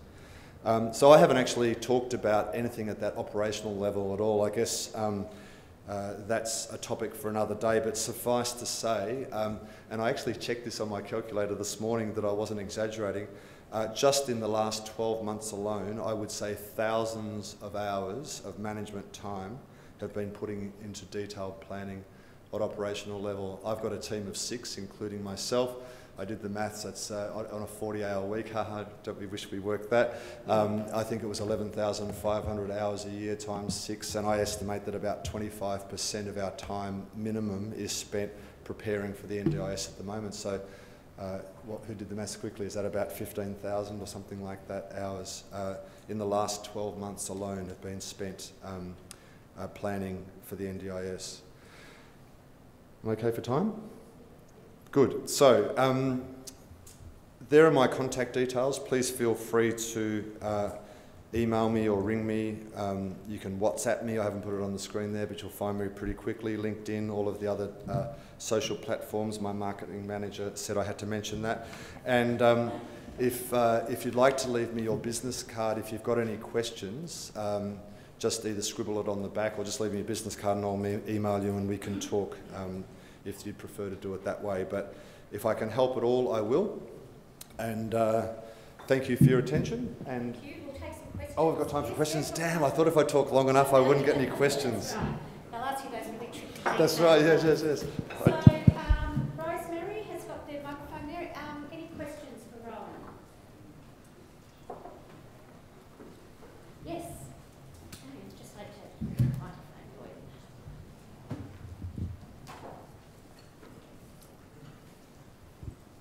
you. Thanks for your chat, Rowan. I'm still trying to form the question just from some of the notes that I've taken. Some of the overarching sort of themes that have come out of it is the difficulty with the pricing currently with the NDIS and how that impacts training. I couldn't help but sort of think back to the comment the chap from Apple made about emotional choices, and I would have thought this particular sector, especially with the if not the participants themselves, but those significant influencers are going to have primarily that emotional choice of picking the right provider. I just wonder aloud, I suppose, as to how the lack of training in that sector is going to impact your organisation. That you say now is investing in the HR and the psychometrical testing for potential employees. Is it a question or is it? I think I understand the question. There's no question that training is a massive issue, but it's not in every circumstance. So the Kurt Fearnleys of the world, people would be familiar with Kurt. He's a wheelchair athlete, world championships and so on. He actually doesn't give a stuff, pardon the French, what bit of paper you've got. Because he can articulate to you, I need you to turn the lights on, run the shower for me, it needs to be at this temperature, then I want to be got out of bed, etc. So he doesn't care whether you're qualified to do that stuff or not. He cares whether you do it well, and he'll tell you whether you do it well. By the way, I don't know whether Kurt's even got an NDIS package. I just pick him as an example because he's a person with a disability that most people know. If you go to the other end of the spectrum, we've got people that we support who are basically mattress bound, who rely on other human beings for every human need. And they're unable to articulate in any way that you or I are used to, and my staff are expert at reading the signs, but it's really at a pretty basic level. That the tepid water's the right temperature. If it's not, they may see a slightly downturned corner of the mouth or something like that. So there's a whole spectrum is what I'm getting at, and training at the last group of people that I talked about is absolutely critical. To get it right in terms of your knowledge and your experience and your competence. I should say, by the way, I use training in a very general sense. That way it's not just the piece of paper, it's about all of the work that you've done to get you to that point in time, delivering that moment of service to that person in need becomes critical, but in the Kurt Fernleys of the world it's not so important. So what we need to do is to find ways of focusing our training effort where it's needed and not wasting training effort where it's not. So I'm just thinking of a case completely off the top of my head here. If we've got a group of participants who are very happy with working with a couple of staff, the participants are relatively low needs, that's a bit of jargon from the sector. They just need someone to help them, to take them to the football or to go to the theatre or whatever it might be, to make sure they get on the right tram and get off at the right spot and don't talk to strangers, say, or pay the right money at the gate. They have low health needs, so there might not even be a need for a first aid certificate. I mean, in metropolitan Melbourne, we're all 7 minutes away from an ambulance arriving. In that case, we might move to a situation where the person doesn't have a certificate of qualification, doesn't have annual first aid training, doesn't have CPR training, all that's related. Certainly doesn't need fire training, because they're at the MCG. If there's a fire, the staff will take care of that. They'll just follow it. Do you see where I'm going with that? So training in that instance is not that critical. We haven't got there yet, I should say. All of our staff are qualified in all of those things. But there will be a sector of our, or a subsector of our community where training is absolutely critical, and there's not enough allowed in the price to do that well. So, like classic not-for-profit mentality, we'll rob Peter to pay Paul. We'll make a surplus over here with the easy guys, and then we'll spend it on the hard guys over here. That's the short answer, how we're going to do it. Mm.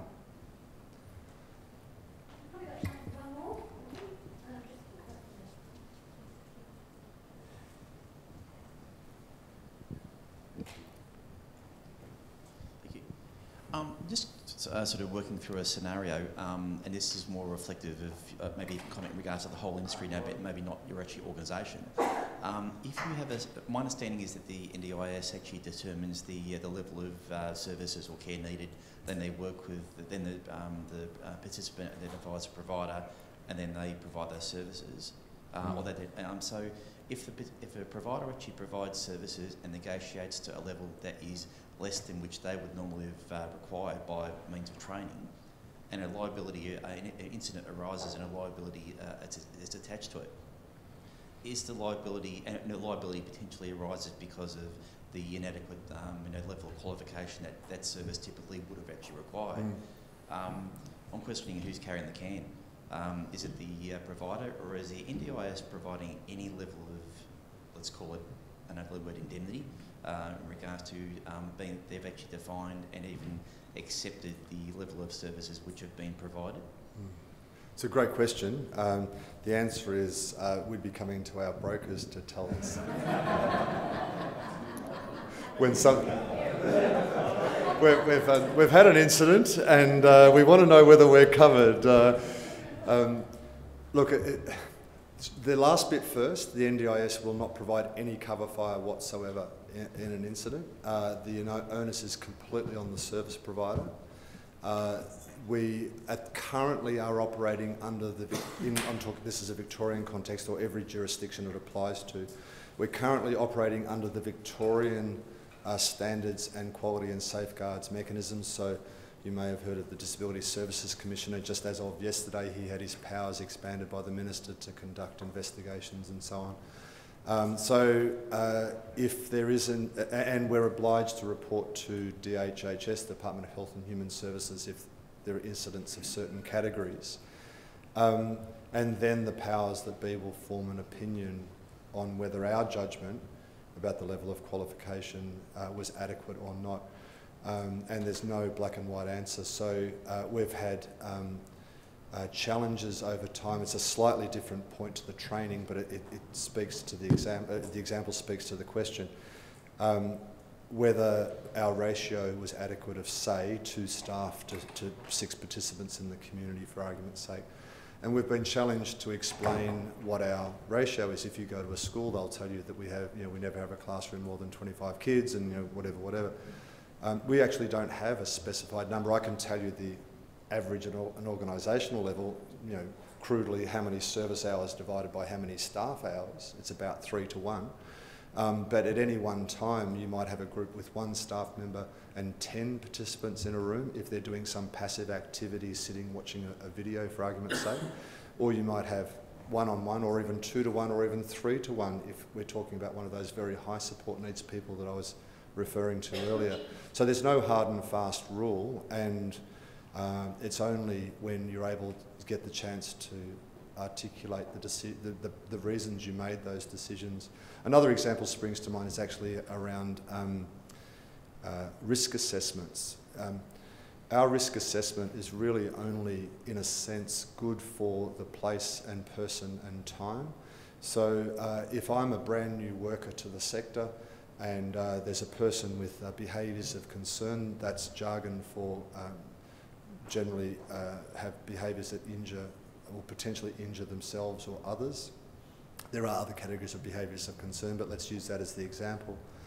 I'm brand new to the sector. I have no experience with working with behaviours of concern, and if I were to be asked to take that client to the football on my own, I would probably be shitting myself. And my risk assessment would be, off the scale, don't do it. If you're a 20-year veteran who's worked with that person for the last 10 years and you know how to read the signs and you know how to de-escalate really quickly and to keep yourself safe, you might say, money for jam. I get to go to the footy, and I'm going to get paid to do it. How good's this gig, And your risk assessment's going to be very low. To articulate that to a government bureaucrat when they say, what did your risk assessment tell you about the decision that you made, is actually a very hard thing to do. But those judgments are made through our sector all the time. Which staff with which participants, how many, and it comes down to location. I mean, you can have an experienced staff member come up to a manager and hopefully in time under autonomous teams just make the call themselves and say, Bill's got off the bus this morning, I've got a funny feeling about this, I don't think he should go to the shopping centre. Try writing that in a risk assessment, My gut tells me, I've worked with Bill a long time, something's happened at home or someone's bopped him on the bus or he's not happy. And I've just, so it's, that's where the experienced staff comes in and training and so on when you're dealing with people like that. So again, it's a bit of a similar answer to here. It's horses for courses, but no, NDIA will run for cover, the department will run. Oh, you know what the Department of Human Services do? You may well have experienced this already. Whenever there's a major incident, they'll conduct a quality of service review. And about the first 5 questions in the quality of service review are all trying to get the service provider to say where they went wrong. It's not about quality of service for the participant, it's about how they can blame someone else when they're writing their ministerial. In fact, I had a staff member go to a quality service review a little while ago. It was an allegation of abuse, not in our service actually, but it was reported to us, so we reported it. And after an hour of the Department of Human Services person saying, and who did you ring next, and who did you notify, and have you notified the police, and all this sort of thing, my staff member said, oh, and by the way, the client's okay, thank you, she's being cared for, And the Department of Human Services person said, oh yes, sorry, how is she, Bureaucrats, they have their job to do, we have ours to do. It's a tough world. I think we're done. Thank you.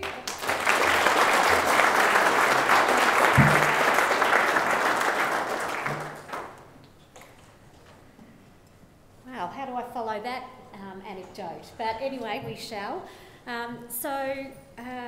What we've basically seen and heard this morning has been the challenges of I've just been told I have to bring the first time ever, I'm so loud, no one ever has a problem hearing me.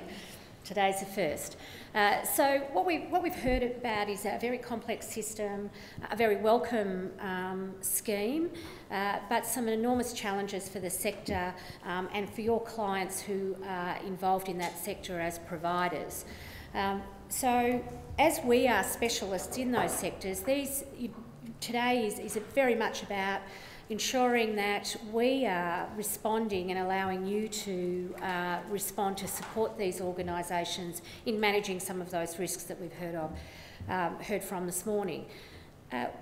What we're looking at now is, this is a graph of our claims experience over the last 3 years with a projection of where it will finish up in 2017. Relating to the sector and employment practices liability claims. Now, what we've heard this morning, and you would have seen there, is that the challenges in workforce alone are enormous. Most organisations are dealing with 3 different unions. They have up to 6 different awards that they have to navigate. And it is no surprise that in 2015 we started seeing this escalation in employment practices liability claims. Many of them were as a result of just not following the correct processes, and that was for not-for-profits, or as David mentioned, profit-for-purpose organisations. The last thing that they really want to focus on is some of the complexity of the employment practices landscape. So once we saw this trending up in 2015, we started exploring what were the reasons behind this, and while we were doing that and assisting some of our clients in that area, in 2016 it just continued to go through the roof. During that time, we established a partnership with a particular organisation to assist us to assist our end clients in reducing that. That organisation is a provider called Employsure, and over the last 12 months we've established a strategic partnership with them to assist us in bringing tools and supports to those clients who are experiencing issues in the space of managing their employment practices.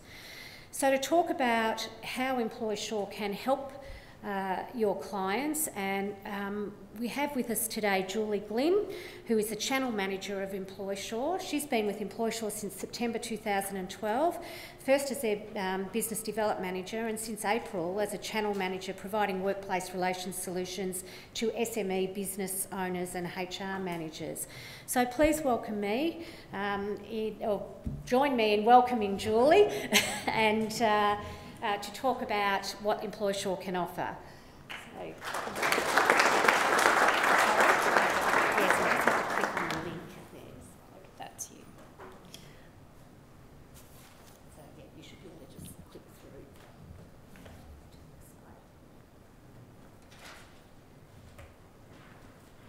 We have a little video, I'm not sure which one, but it'll be a surprise. Yeah.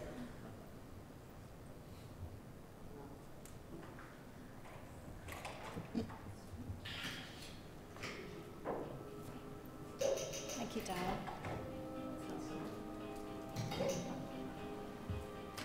There are 2 things that make it really worth it. One is actually being with family a little bit more, really a lot more.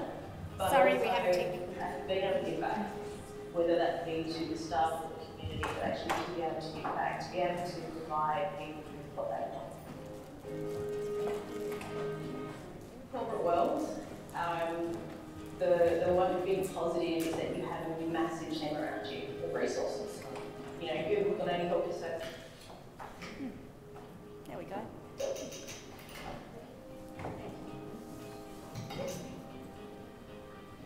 There are 2 things that make it really worth it. One is actually being with family a little bit more, really a lot more, but also being able to give back, whether that be to the staff or the community, but actually to be able to give back, to be able to provide people with what they want. In the corporate world, the one big positive is that you have a massive team around you of resources. You know, Google can only help you so far. You know, sooner or later you need to actually talk to somebody who is an expert in the field, and that's where I found Employsure. have a plan. Understand your market, understand what the break-even point is, where your costs are going, all of that before you think of opening the doors.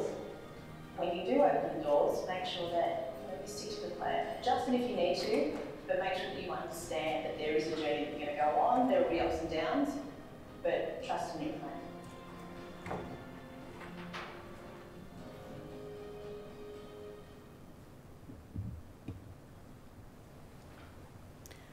Ursula's not a paid actress, by the way. She's one of 14,000 clients now at Employsure. For those of you who are not familiar with Employsure, we came to Australia in 2012 and started with a very small startup team emulating a model from the UK and Ireland. And now over the course of 5 years, we have 500 employees and, as I said, 14,000 clients. And we have been known as, we're talking about Uber and disruptors in the industry. Employsure has been known in the media to be a disruptor, to be the Uber of the workplace relations and the law firms of Australia.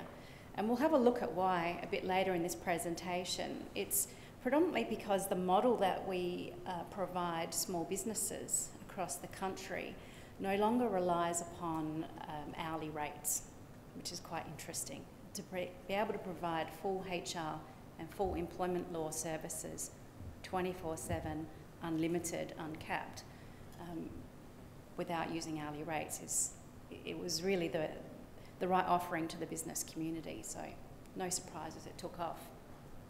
So thank you, Dinah, for allowing us to come and speak with you all today, because we have some fantastic synergies in our business and in yours. You are trusted advisors in risk management, and so are we, but we focus on prevention.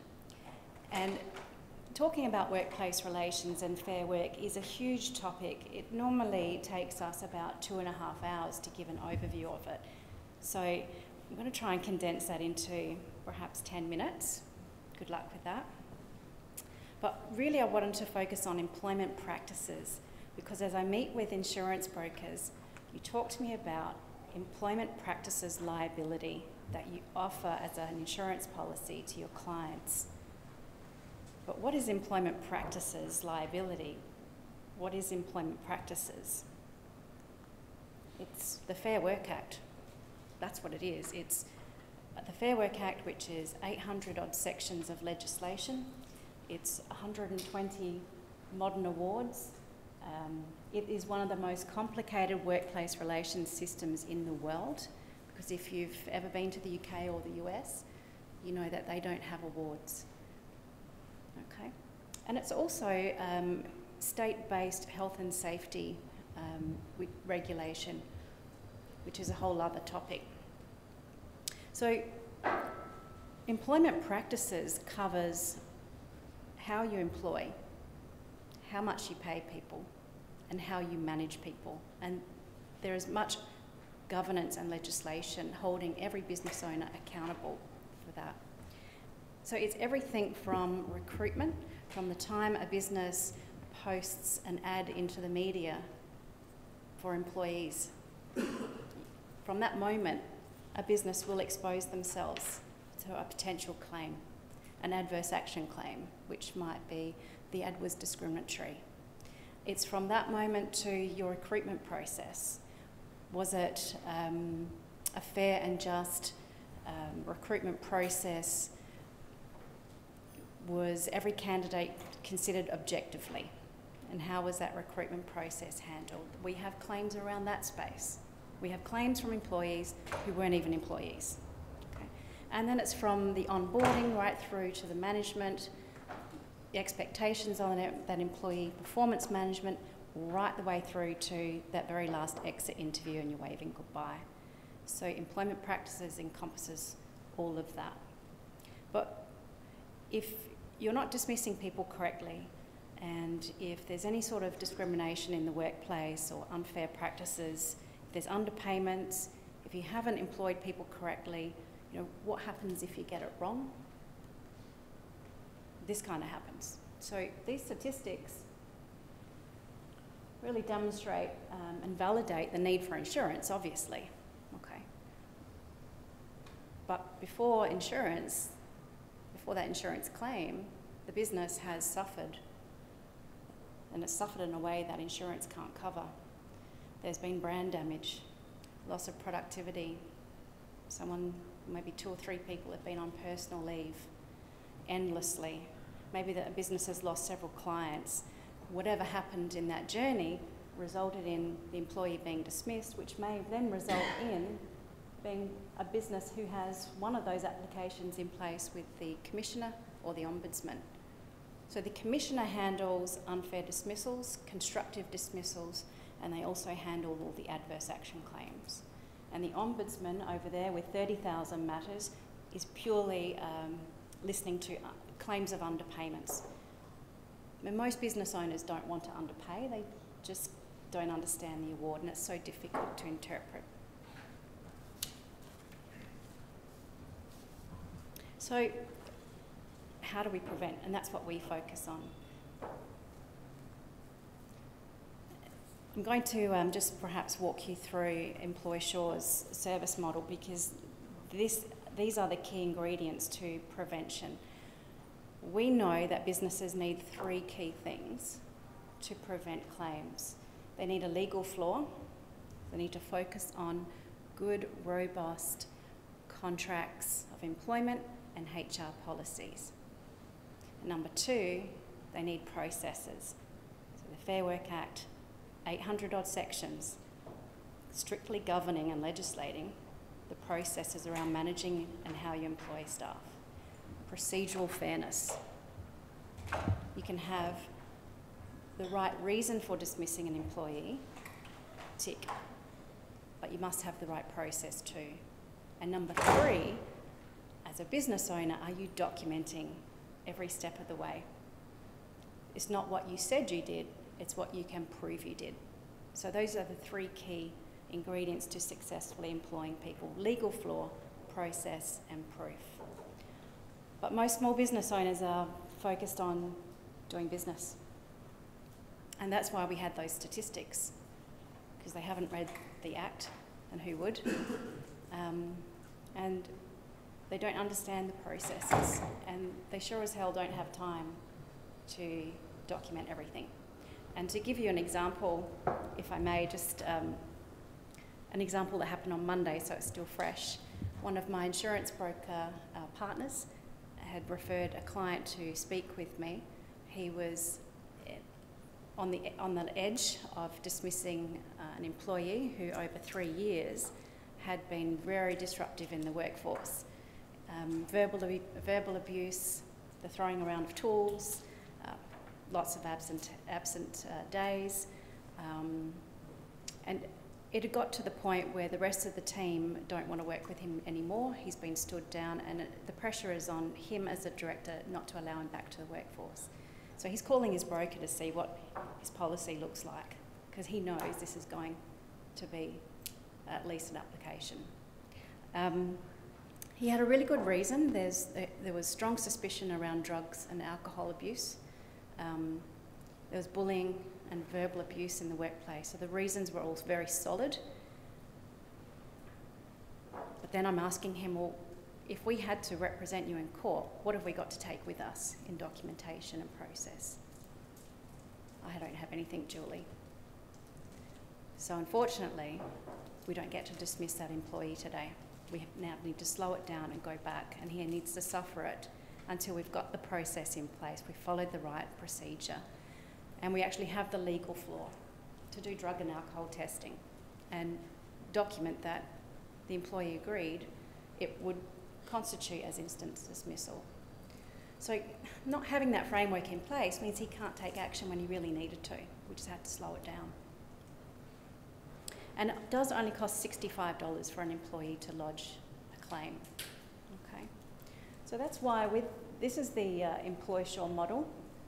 So it's no surprise it starts with having a consultant sit with a business owner and go through compliance, go through their framework, go through their documentation, and where it's lacking, we pick it up and create it. We provide 24/7 advice That's HR support on some days and it's employment law advice on the other days. Okay. This is a way of a small business, or any business up to 500 employees, literally outsourcing employment law and HR services. Okay. But even if you get everything right, for $65, an employee can still ask the umpire to have a look at who was right and who was wrong, which is why we need representation and we need insurance as well. So it's that seamless service which provides absolute indemnity to a business owner that no matter what, there's no costs associated with any employee disruption at all. And that was the model that disrupted Australia's legal firms and HR consultancy as we know it. It's completely seamless. Ansvar, for Ansvar clients that you have, Ansvar will provide the EPL insurance in there. And it's quite seamless. It's the client is coming to us for documentation, coming to us for advice. If anything goes pear-shaped, we're doing the representation and Ansvar are filling in with the insurance if we just cannot successfully defend them. For non-Ansvar clients, there is insurance already in that policy, in that membership. Okay, and we can talk about that. So just moving forward, talking about prevention, this is an exciting campaign that we're really proud to work with Ansvar on in an effort to help business owners recognise where the risks are in their business and to overcome the objection of, no, I'm right, thanks. I've got some contracts here, I've got a letter of offer, and I've got my work health and safety policies, I'm all good. Rather than wait till it has to be tested, we're presenting this audit, and this is consultancy, our team consultancy. Ordinarily we charge $1,250 for this consultancy, for this audit, but for your clients, it's at no cost. And this gives them the opportunity, before a claim, before anything goes pear-shaped, to know where their business improvements lay. So starting up the top with a safe check, it's having one of our consultants go out on site, dust off their work health and safety policies, have a look through them and see if they're currently compliant as in 2017 compliant. Having a walk through their site to see if there's any gaps in their safety practices. Drafting a report showing the issues identified and the solutions. Wage check. This is where here at Employsure we have probably a third of our claims are to do with underpayment of wages. Okay, so let's have a look at it. You may have heard in the media at the moment that penalty rates are under review in some industry sectors, so restaurants, cafes. As of July the 1st, their penalty rates started to change. So this is a good time to ask them, do you want a wage check? So we have a look. Okay? So we can have a look at what they're currently paying and how it measures up with the award, and is there a difference? And a contract review, this is where they get to say, well, here's a copy of the contract that we have. We send that to our legal team, and they provide a report that says, this clause is or isn't compliant, or here's where you're leaving a gap wide open for yourself, and an employee could walk through there and make you liable for X, Y, and Z. For example, we have a client just recently who was paying $5 above the hourly rate of the award, and that was including all of the allowances such as 17.5% loading. But it wasn't documented. There was no offset clause in their employment contracts. So when the unions advised the employee, they told the employee that they would be eligible to make an underpayment of wages claim for the loading because there was no offset clause in the contract, and that's up to the last 6 years. Then you times that by all the other employees who, yeah. Okay, so this is what we're looking at. It doesn't mean it's necessarily non-compliant, it means that you're leaving yourself open. So with that business health check, like I said, it's complementary to your clients. You can position it as, a really useful tool to talk about liabilities, particularly if they're a bit reluctant to admit there's liabilities. It's a good business building activity. There are incentives around it as well. Okay, so my colleague down the back there, Shannon Wells, he is our local Victorian Business Development Manager for Employsure. And both Shannon and I are going to be hanging around, willing to answer all your questions about the business health check, how you can implement it, how it all works, and how you can position it with your clients. And like I said, it's at no cost. So we'd be happy to talk. Thank you, Diana.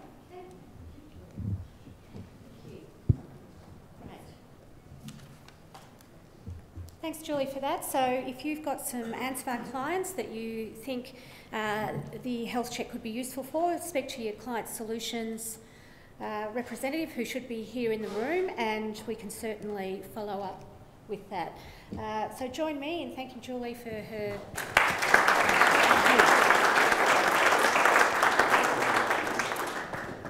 So in addition to the employment liability, you would have heard this morning that the ability for disability sector, and in fact all care sectors, to have invested in digital technologies, IT infrastructure of any sort, it has been very limited, and it continues to be so going forward with the challenges in the pricing models, or the efficient pricing models that are used.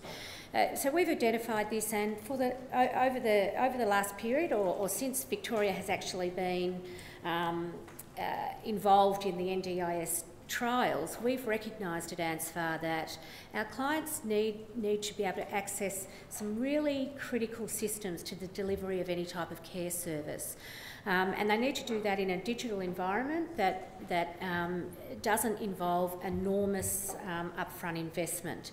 So we've been working with an organisation called Rapid Global, who we identified through a 12-month process as having a state-of-the-art platform and some state-of-the-art content that was going to be absolutely critical to our disability and other care sector providers to produce a number of modules. So in that, over the last period of time, we have been working with them to develop these modules and develop these IT tools that are going to be critical to the success of our clients. So what I'd like to do now is introduce Neil Ditton, who is the Business Development Manager at Rapid Global, and he's been there since April 2013, and he works working with clients in their workforce management requirements. So he's going to take you through a speed dating version of the functionality of the tools that are going to be available to Ansvar clients.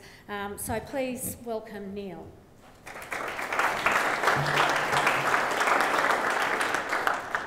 Very good, thank you, Diana, and yes, welcome to everyone. Before I get started and go into talking a little bit about what the offer is here with Rapid Global, I wanted to just take you through a short video which talks about what our capabilities are and what we offer to some of these clients as well. Some of the world's most respected and successful organisations take advantage of workplace health and safety and workforce management intelligence through Rapid Global software solutions. Rapid's end-to-end solutions fast-track productivity and maximise turnover across the most diverse range of commercial, industrial and service industries. A Rapid Global software partnership provides customised and improved workplace performance for seamless contractor management, as well as legal and safety compliance with Rapid Global's integrated safety solutions. Rapid Global clients rely on us to increase efficiencies, so our focus is on providing practical system solutions to lift productivity and to lower operating costs. Specialised software and business experience allows integration with a client's existing systems to improve efficiencies in a number of key areas. The Rapid Induct and Rapid Contractor Management resources ensure contractor compliance and, most importantly, safety optimisation, ultimately leading to increased productivity. Rapid Global's access systems, permit to work and visitor access software technology saves time, money and staff resources. Our systems cross-check and monitor access and workplace standards requirements. Preventative monitoring and reporting procedures through Rapid Global's service alert, incident reporting and hazard management technology provide safety and accountability throughout daily operations, leading you to focus on your core business strengths. Rapid's practical and proactive solutions provide risk management tools to oversee compliance of contractors, as well as meeting corporate health and safety regulations and site-specific requirements. Rapid Global Software's award-winning excellence makes your business world work more efficiently with software that helps you get on with the job.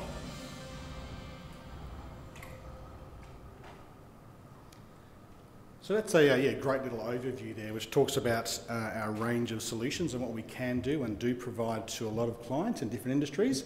Just a few little stats there around Rapid and who we are. So basically we're a workplace health and safety software firm based in Adelaide that provide a range of workplace health and safety solutions to help clients manage their compliance and due diligence. And also offer through that a way in which to be able to reduce some overheads there as well. Look, lots of different clients and lots of different industries. When we look at things like our users in the system, we've got over 1.5 million users in our induction system alone. It talked about just then the awards along the way. Just last year, the Australian Business Awards, we picked up 4 awards around the way we've evolved our access systems so that as your clients get people coming into their sites, that they actually can track and confirm compliance of people entering the sites to make sure that only compliant workers are entering. In addition to that, half of our employee workforce is actually a client services team. So that's support that we offer through a 1-800 number, an email support address to both your clients but also the end users. So if you have a contractor or an employee that's got any questions or queries about how to use the systems, they can give us a call as well. And we've done some case studies and released newsletters which talk about the way we constantly evolve our products and processes to try and stay ahead of the curve there as well. So as it went through that video there, it talked about a range of different solutions, and these are a full suite of solutions, including some apps as well that we've heard today. You're starting to need to look at innovating towards to be able to make those desktop tools available to drive some efficiency so that people can be more mobile. So today I'll just be focusing on 3 of these solutions, particularly around the inductions, Rapid Induct, Rapid Incident Reporting, and also our Rapid Service Alert, which combines our auditing module too. So why do we do what we do? We know that something like 330 people are injured every day that require more than a week off work. That's an alarming stat, and that's obviously again leads or talks to what we heard earlier around the fact that there's productivity, people are off work, you've got to backfill people in positions, and so what's the better way to manage that? So what we know is that with training, implementing great corrective actions, choosing reputable suppliers if you are engaging contracting companies, all of that helps make a difference. And we know it does make a difference. We've heard client after client with Rapid using different modules in different ways to be able to help mitigate their risks and achieve a measure of compliance as well. So each of these clients in different industries take different parts of our modules, use it slightly differently. It's very customisable and configurable to be able to drive those efficiencies there as well. So what I'm going to do to start with is just focus on just one of those case studies, and that's the last one here around Catholic safety, health and welfare, because they in fact actually use 3 of these modules that we're talking about today, and we'll learn a little bit about how they're doing that and what they're doing around compliance. So Catholic Safety, Health and Welfare, the Workplace Health and Safety Support and Advisory Unit to ensure that the unit itself and the Catholic organisation within South Australia meets their obligations and conformance around self-insurance. So although that's self-insurance, which is different to the insurance that you guys provide as brokers, the message is basically the same. You still need to have systems in place to be able to make sure that you're compliant.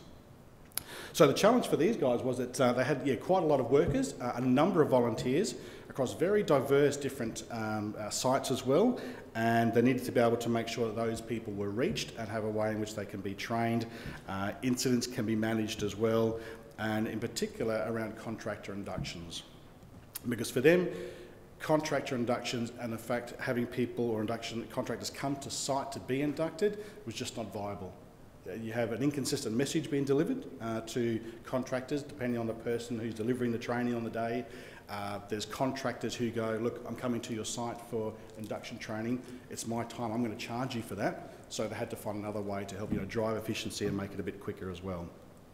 So the solution for these guys was, yes, let's organise to get 3 different modules with Rapid. So the Rapid incident reporting provided a lot of visibility for the management team to see how are incidents being managed, are corrective actions happening to make sure that those incidents are actually being sorted out and resolved, and a management team or key stakeholders being advised that these incidents are even taking place.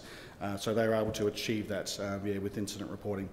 Rapid Induct, the ability there to be able to deliver those inductions online but off-site, so that way then contractors or employees, whoever it is, are able to complete their online learning in an environment at home, in their pyjamas, with a beer, doing whatever they want to do. At least when they come to site the next day to start doing work, they're inducted and ready to go. And the Service Alert is their system there to help them with regard to their auditing requirements, especially around their assets, to make sure that there's, from a continuous improvement point of view, that their assets are being managed and maintained properly. So the results for them were fantastic. As I said before, they had the monitoring of non-conformances, notifications were being sent, and also regular routine reminders for repetitive audit tasks were being generated as well.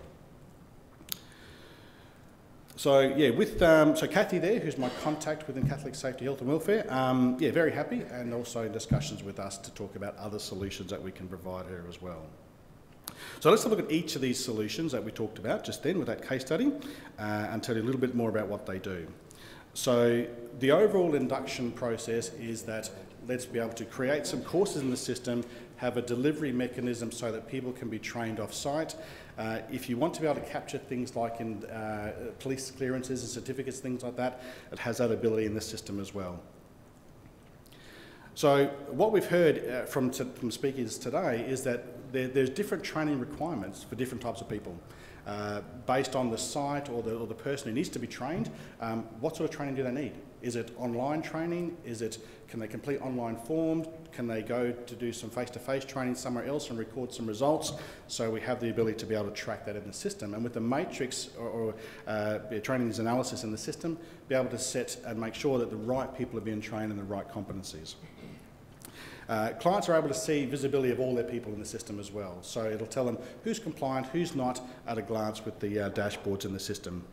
But the real power here is being able to provide each individual person with a portal in which they can self-manage a lot of this themselves. If there's courses that they need to complete online, great, they can complete those through their desktop or through an app, which I'll explain. If they need to be able to upload individual tickets and licenses and clearances and police things and stuff like that, they can actually upload and provide those as well.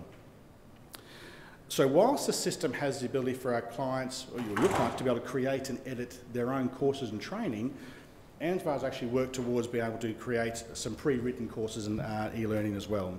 So there's a number of courses that will be on offer for your clients to be able to use within the system as well, to be able to deliver their training. If I cite Julie's case here earlier, things like in that example, was the employee were they given bullying and harassment training? Were they given drug and alcohol training? What did that look like? What are the mechanisms in place when an auditor does step in, or someone comes in and says, show me how you're managing these things, show me the evidence or the proof that this person was inducted, that you did your due diligence, this is where we can assist with this. So with a range of these different courses, both employee courses and also contractor courses, you can help make sure that people are actually being trained on these things as well. So these are all on offer within our system as well. Okay, there's quite a few courses there, there's about 14, so let me go through that. All right, so as we know, more and more people are starting to use mobiles more. The systems to be able to be more mobile, for people to be able to access their desktop functionality needs to be used in the system. So we do have a range of apps. The Rapid Global app is an app that clients can use to be able to manage and do spot audits and check on compliance of people. And the Rapid Induct app also allows individual users to be able to complete their inductions on an app as well and do that full desktop functionality that I talked about before. We'll also be offering clients what we call an Ansvar member portal or a client portal. This is where clients then have the ability to be able to go in and self-manage their training and their e-learning that they need to do to pass on to their people. So that's the induction side. Incident reporting, a little bit different. This one here is around, yes, let's have a system in place where we can move away from that paper incident form to be able to log incidents online, for key stakeholders to be notified that there's an incident that's happened, but also the ability to investigate and assign actions so that the hazard or the incident, whatever's occurred, doesn't happen again. So within the system, it is fully customisable in terms of things like incident types, mechanism of injuries, that sort of thing as well. Notifications are sent to people based on different parameters. The investigation stage allows people who are part of the investigation team to upload their findings and assign corrective actions as well. And when those people have corrective actions, they're able to actually complete those actions in the system or through a series of progress notes. There's intuitive reporting that's in the system as well that's available to clients so they can actually see how they're tracking with regard to their incident management. And again, within that Rapid Global app, the one app there provides power to the end user to say, okay, I want to be able to check on the inductions of my people, and now in the same app I can also report a quick incident. Okay, so Service Alert. Service Alert is the system which encompasses our Rapid Auditor product as well. So for a lot of our clients are using this for preventative maintenance on assets. So if you've got some assets, and for aged care clients that might be the racks themselves or buildings, you can actually list them in the system and say, let's have a series of audits or checks that need to be done and routinely given to people so they can actually go through and manage and make sure that the auditing has been done and that particular site is compliant. So you can load assets, and that could be different things, from buildings to fire extinguishers to other things as well. The system provides the ability to be able to do repetitive tasks, so it's kind of set and forget. Let's put some audits in the system and be able to assign those audits to people to be able to complete. Within the system is an audit form builder, so depending on what your audit forms look like, you can build them in different ways. We've got different clients using it for things like pre-start checklists when operating machinery, for auditing for the sites as well. And a dashboard here also provides visibility to say, well, what is the status of my audits? Which audits are due, which ones overdue, which ones are scheduled for people to complete, and I should be able to see what those are, and also the audits coming up as well. Notifications, like all of our systems, are sent out via email, so people do get notifications for upcoming audits they need to do, but any overdue notifications as well. And again, back on that app, the ability there to be able to complete audits with some other functions there soon to come too. So we're pleased that Diana's actually approached us with this because, as you've seen with some of the case studies, we already do this sort of stuff now with a lot of different clients, especially in the same sort of sectors industry that Ansvar operate in. So what we've arrived at is a couple of models that we'd like to offer for Ansvar clients or members. So Ansvar Model 1 is geared more towards the small to medium clients, perhaps some of those childcare centres that maybe have a handful of staff that couldn't probably afford or know even how to set up a system with things like, what are the training requirements for my staff, what are the incident types that I need to capture in terms of managing the incidents for my childcare centre. Let's have them set up in a system which is pre-configured, templated, ready to go. They can simply get themselves a user ID, log in and start to be able to effectively deliver training to their staff, manage incidents, do their auditing on their assets and things as well. And as we said there on the slide, that's complimentary for the first 12 months, so there's no cost there with that. For some of the medium or large enterprise clients, they may choose to have some discounted pricing, but still have the flexibility to be able to configure and tailor the system to what their unique requirements are as well. So that's something that we'll be offering as Model 2 there. So I'm not sure how we're going for time, but I think that concludes. Does anyone have any queries or questions? Otherwise, if you do, outside there you will have noticed as you walked in, I've got a great big banner and stand over there on the right-hand side. So please feel free to talk to me. Take some brochures as well, some of my cards. And if you've got some of your clients that are interested in these solutions, I'm happy to talk to them further. Thank you.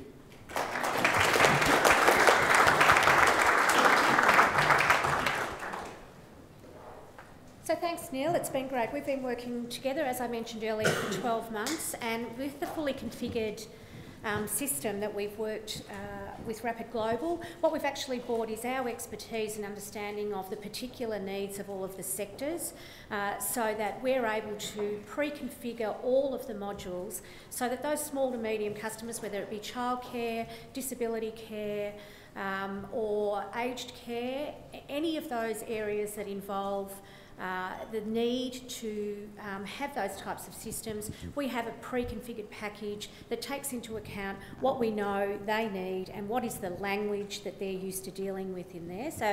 So that makes it very easy for them to move on to those digital platforms and to have all of that data for their reporting and better manage those risks associated with those particular activities. So that is just part of the work that we do in terms of building risk solutions for our clients and building a product offering that allows you as the brokers to go in and have a complementary advice around what are the risk management needs of that client.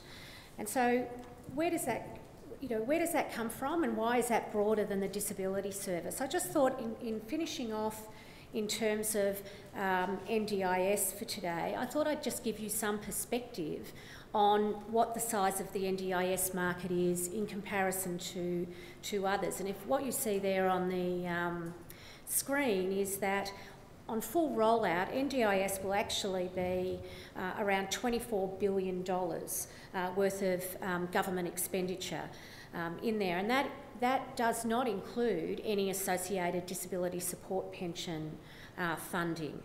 So if you have a look at that and then you look at something like Medicare, which we're all familiar with, and we all understand the costing model and we pay our levy, and the state governments also contribute, and COAG spend half their time every time they have a meeting arguing about the cost shifting between states and the Commonwealth.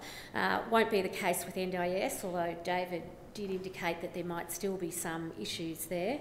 But if you look at the size of Medicare and the size of the PBS, you can see that the NDIS is a very, very significant area of government expenditure.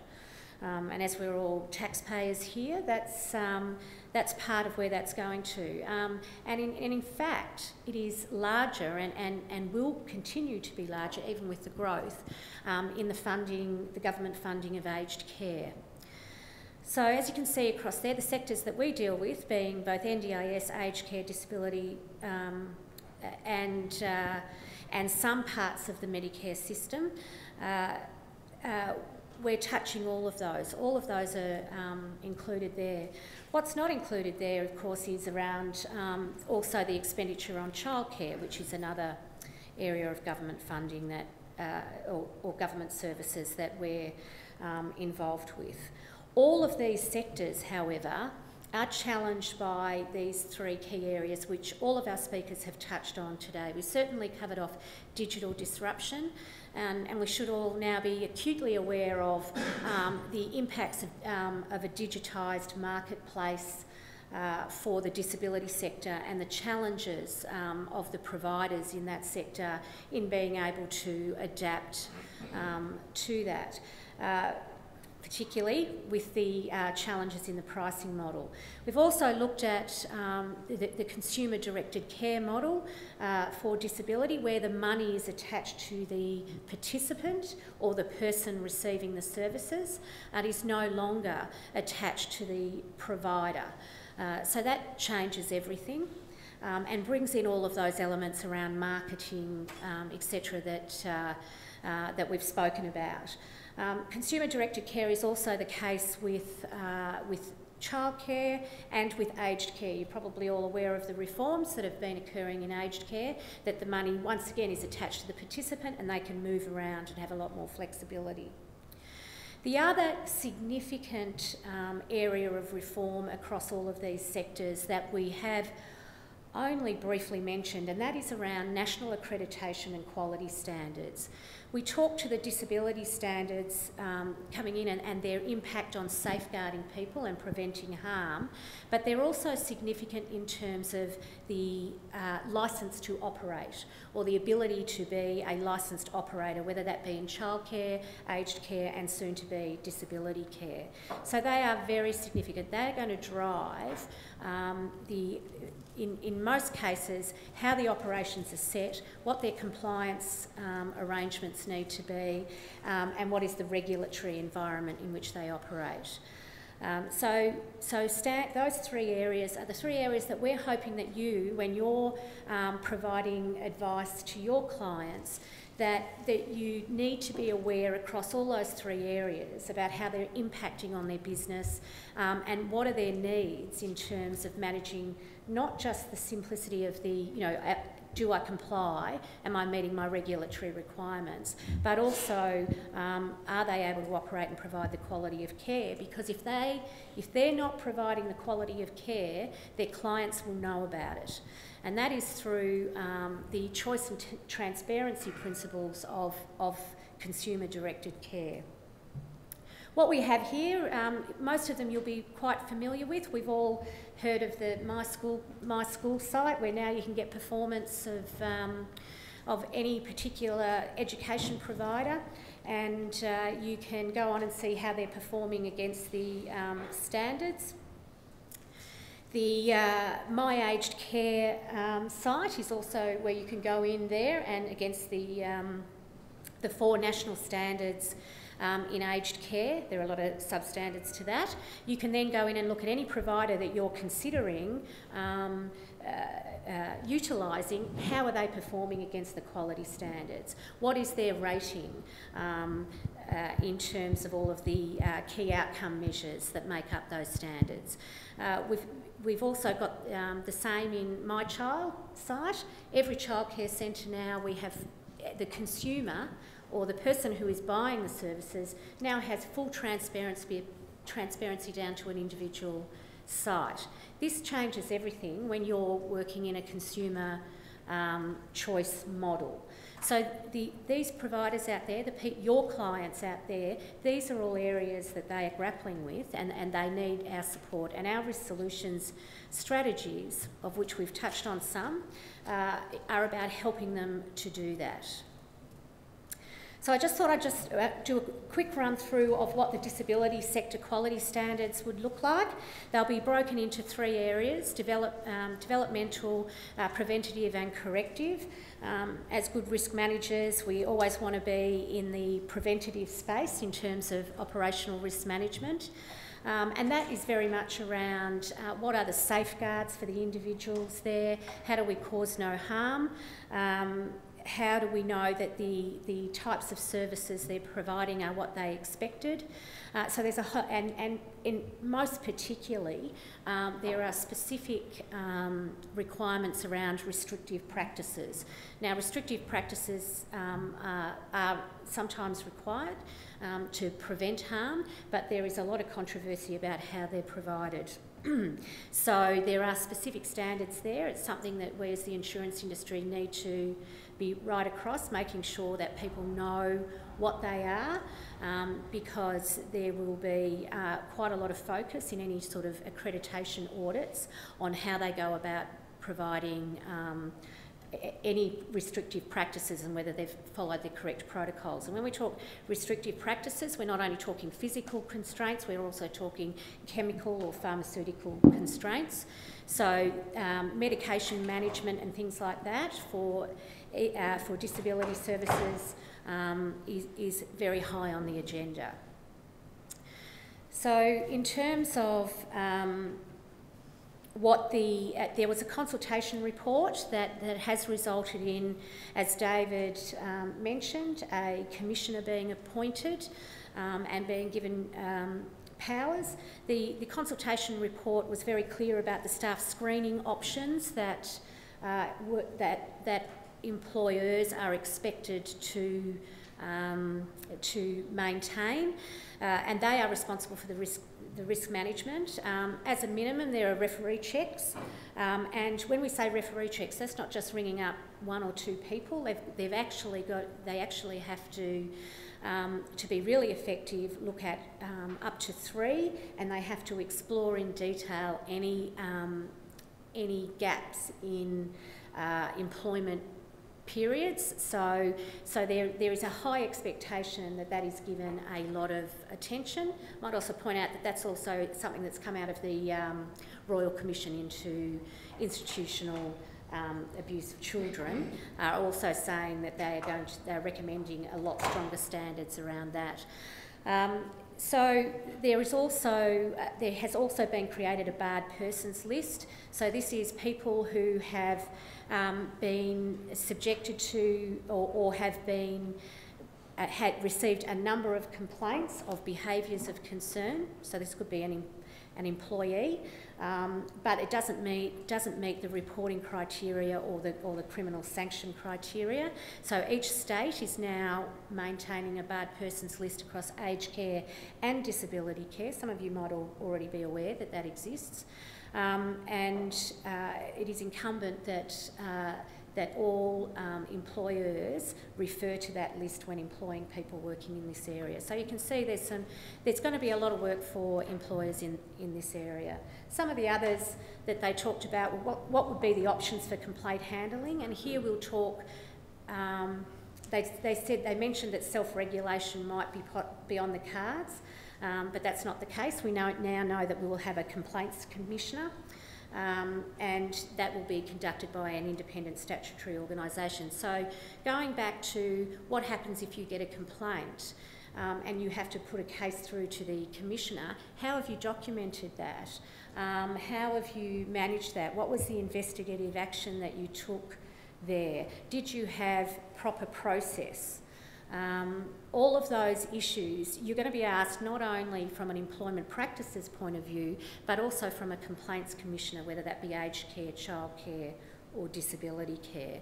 So if you think back to the incident reporting modules that we have developed with the help of Rapid Global, and you think of the induction packages and the types of preset programs, we included in there a code of conduct, and all of those key areas that your clients will be able to use to establish that they have the right mechanisms in place to respond to those types of activities. And remembering when we talk about transparency, if they haven't done that, then it will actually be available and transparent to their consumers and their future market, that they're not that great with those sorts of things.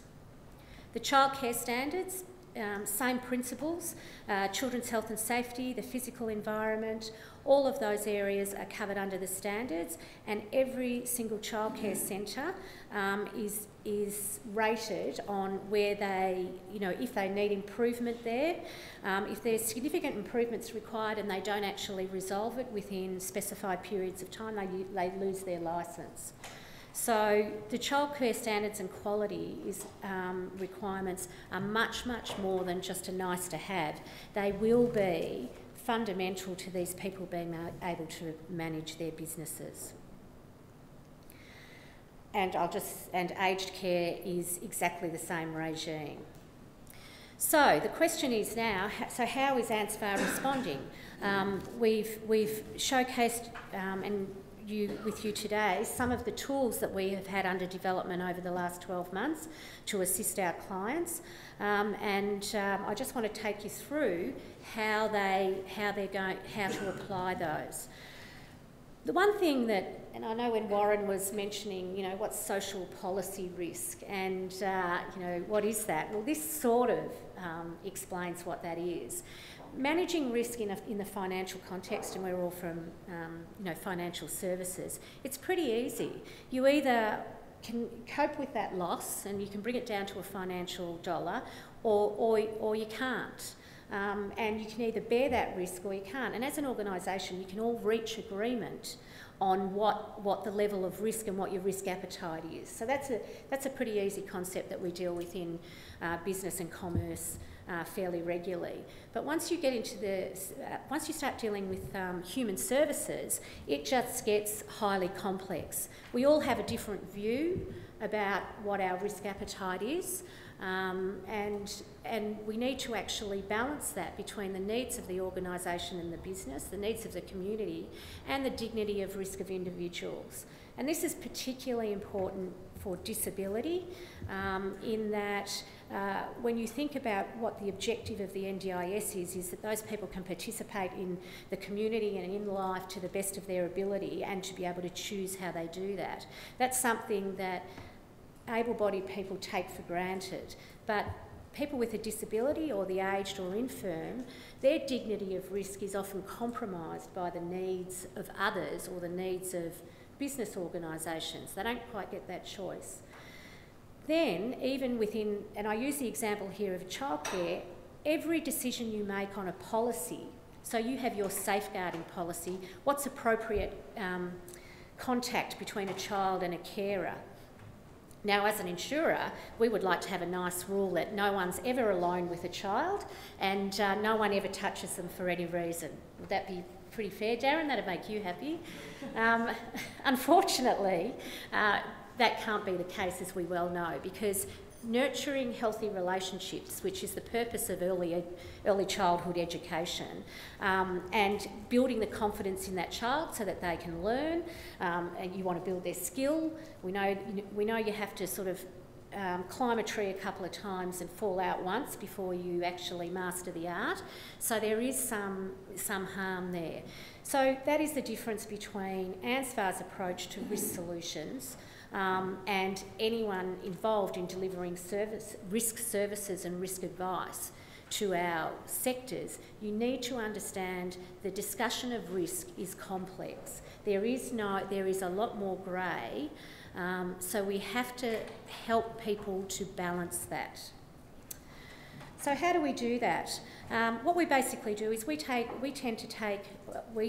an approach to supporting our people not only in the areas of operational risk, but also in all of the mechanisms that they use to manage risk across their organisation. Traditionally, insurers will simply provide some tools and resources around risk control in the areas of insurable risk that they're interested in. And that's okay, but what we know is translating that into a human services environment is very difficult, given that balance of risk and the inherent unpredictability of people, particularly little people, which is an area that we have a lot of exposure to. So what we need to do is, what are the systematic areas? How do we support that organisation to be good at managing risk, regardless of how the risk presents? So what we look at here is, we call this the governance house, or the risk management house. All of these elements, governance is the underpins everything. That's our foundation. If you can get really good risk governance happening in your organisation, and this applies for yours as well as for your clients, then you have a whole heap of systems or tools or pillars that help you achieve that. Risk control is just one of them. We help with the enterprise risk in terms of what are the strategic risks, how does that affect their purpose, and remember that we're, to coin David's term, we're working with organisations largely profit for purpose organisations, so their achievement of their purpose is very fundamental to their existence. Given the accreditation and quality environment, these organisations all require a comprehensive quality and compliance regime. You've seen in the costings in this area, there's not a lot of money for infrastructure there, so that's where we're looking at providing digital solutions.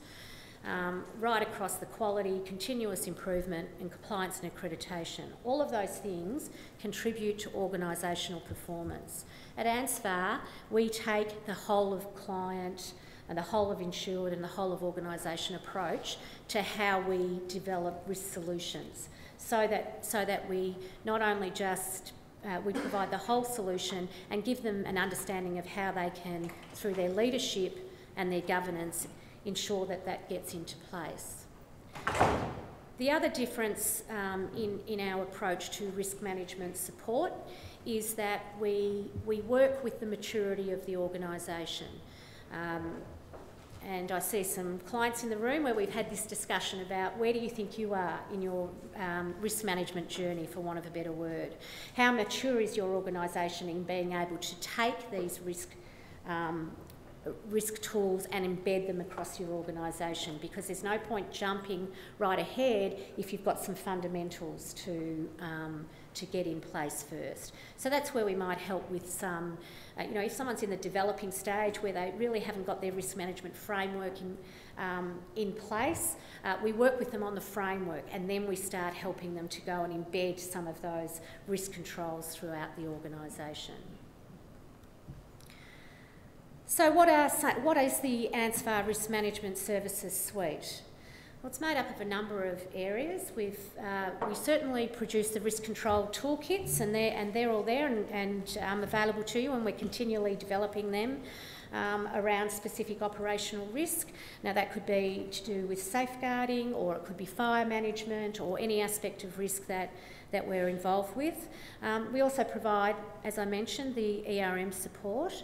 And more in our sectors, because the need is there, we've moved into providing systems and sector-specific software platforms, of which you've seen today the 3 modules through Rapid Global that we've worked with them to develop for the sector around incident reporting, induction and staff training, and our service and maintenance auditing module.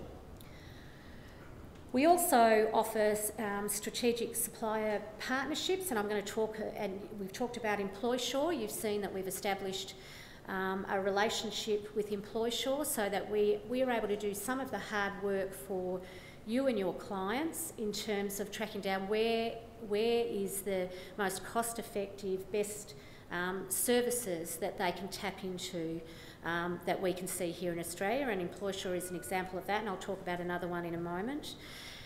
We also, under our enterprise risk management, work in the strategic risk workshop space. So we work with boards of our insureds to help them understand what is their strategic risk profile, and we've actually run a number of NDIS workshops with some of our disability service providers who, with their boards, to help them understand some of the discussions they need to have that Rowan took you through earlier today. And of course, we have our site risk survey and some insured assessment program. And we are certainly leading the way in innovation with the introduction of drones and the use of reality capture technologies that make our offering under the site risk survey the absolute best in the insurance market at this point in time. So one of the other strategic partnerships, and we have Len Haywood who's over there, if you just want to put your hand here. One of the other strategic partnerships that we have set up in order to assist our insureds with keeping their costs low is that we've partnered with Australian AIS International Group, who are a leader in the provision of referencing and the provision of criminal records checks, background screening. And as I said, there is a much stronger requirement across all of our sectors now, and we as an insurer know how important it is that staff working with vulnerable adults and children are appropriately screened. So AIS are able to, we have negotiated with them I know is the lowest rate in the market for those types of checks, and they can also provide very comprehensive reference checking where it's required. So that will be accessible through our website. You simply, just go up there on the board, you just go to background checks, and that will take you through, and you'll get the Ansvar pricing on that. So we encourage you can use it as brokers. We're happy for you to get the benefit of that. And also any of your clients that we're happy for you to use that. We've used the power of our ability for pricing to get the value there. So just another example of a strategic supplier market. In our ERM support, I mentioned that we provide the strategic risk workshops. This is a comprehensive program across 3 phases. Once again, we get a lot of feedback from our clients where we deliver this service, that it really helps them to establish a good grounding for their risk management. The boards in particular feel that it gives them a little bit more insight into the areas that they have to manage as a risk, those strategic risks, versus their assurance or oversight role around the operational risk. So we support them through providing, in addition, risk register tools and resources. We work with organisations to really understand their risk at a strategic level and at an operational level. And we also follow that through by having sample risk registers, or we have some formats that they can use that just helps them put some of those fundamentals in place in terms of having to meet their requirements under the accreditation and regulatory environment. What I've got here is just an example of, this is a tool that we developed for our childcare sector. And when the standards came out, many of them were struggling to understand how to conduct a strategic assessment against their ability to meet the standards. So this particular tool we developed and made available to them so that they could use it as a checklist to see whether there were any particular standards that they were likely to have a weakness in, and to be able to put some corrective actions in place prior to accreditation for their rating. Happy for you to pass that on to any of your childcare clients that are Ansvar clients as well. Also, just an example of some of the toolkits here. We've got the security toolkit for places of worship as an example of where we take a package of information or operational risks that are applicable to places of worship, and we put it into a pack for that particular client, and we have them across the range of our sectors. I've also brought up there, which we launched last year at this forum, is our business resilience toolkit and workbook. You heard with the disability sector and the change there in the funding models. Traditionally, in the space where your one source of funding was from government, and you was a welfare model, so you were providing those services on behalf of the government. If something went wrong and you lost your building or whatever, it was incumbent on the state government to step in and assist you in how you rehouse those people or how you get your services back on track. That's no longer the case. So these organisations are going to have a very, and this is where we think you as brokers are really going to be taking this advice to them and getting them to think about it. Previously, they never really thought about business resilience and business continuity very much at all, because they always had that safety net. That also applied to their financial position. They used to get a block of funding every quarter from the government in advance, and they were always going to get it. And then they just had to go about in the next three months of delivering those services as they were instructed to do. Now they won't get paid until they've delivered the services, and that they've got the service recipient to sign off to say that they did receive them. Then that's got to go through to the agency, and you heard how there was a 3 or 4 month delay in getting those processed earlier today. So if they were to lose their capacity to invoice, or they were to lose their data in terms of what was outstanding, it is massive now. This is something they've never had to consider before. So we're saying as brokers, there is a really important conversation that you need to have with all your clients in these sectors who have gone traditionally from a government-funded model to a consumer model. it's not something that they have even given a lot of thought to. So we've got a tool there that can help you do that. So in summing all of that up, and you're doing well. I know that we skipped a break somewhere there in the course of this morning. That's probably my fault, sorry. So in summing up, what I'd like to do is say that we've been working for 2 years now, but particularly in the last 12 months, to develop a suite of supports that you can use to assist your clients and provide a real solution to some of the enormous challenges that our sectors are facing at the moment. And so what I'm asking you to do is engage us early. The earlier that you can talk to your client solutions representative and talk about your client, and let us help you understand and put together a package of resources and risk management tools that are really going to make a difference to them. And we really trust that the sooner that you involve us in that, the sooner that the more able we are to get those tools out there. Now, I might mention the Rapid Global suite of products to assist you in understanding how they work, how they might be helpful.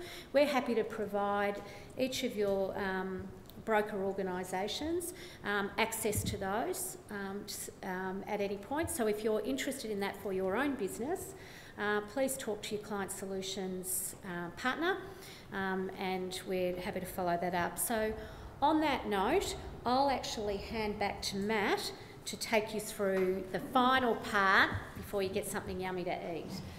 Thank you.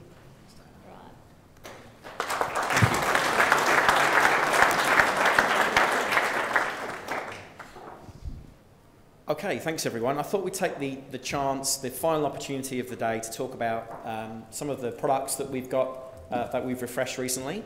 And we did hear earlier from Warren about our move into property owners. It is something that we have used our parent company's expertise to get involved in that, and we have gone to selected partners already and written some business. A lot of our organisations that we insure already have lots of properties in their portfolio, so we're looking to extend that. We're also leveraging what we already do in the care sector that you've heard about today to get involved with allied health. It just makes sense to us to evolve into those sectors. So it's not too dramatic to move into them, but it is something we need to mention and make sure that you understand what we do.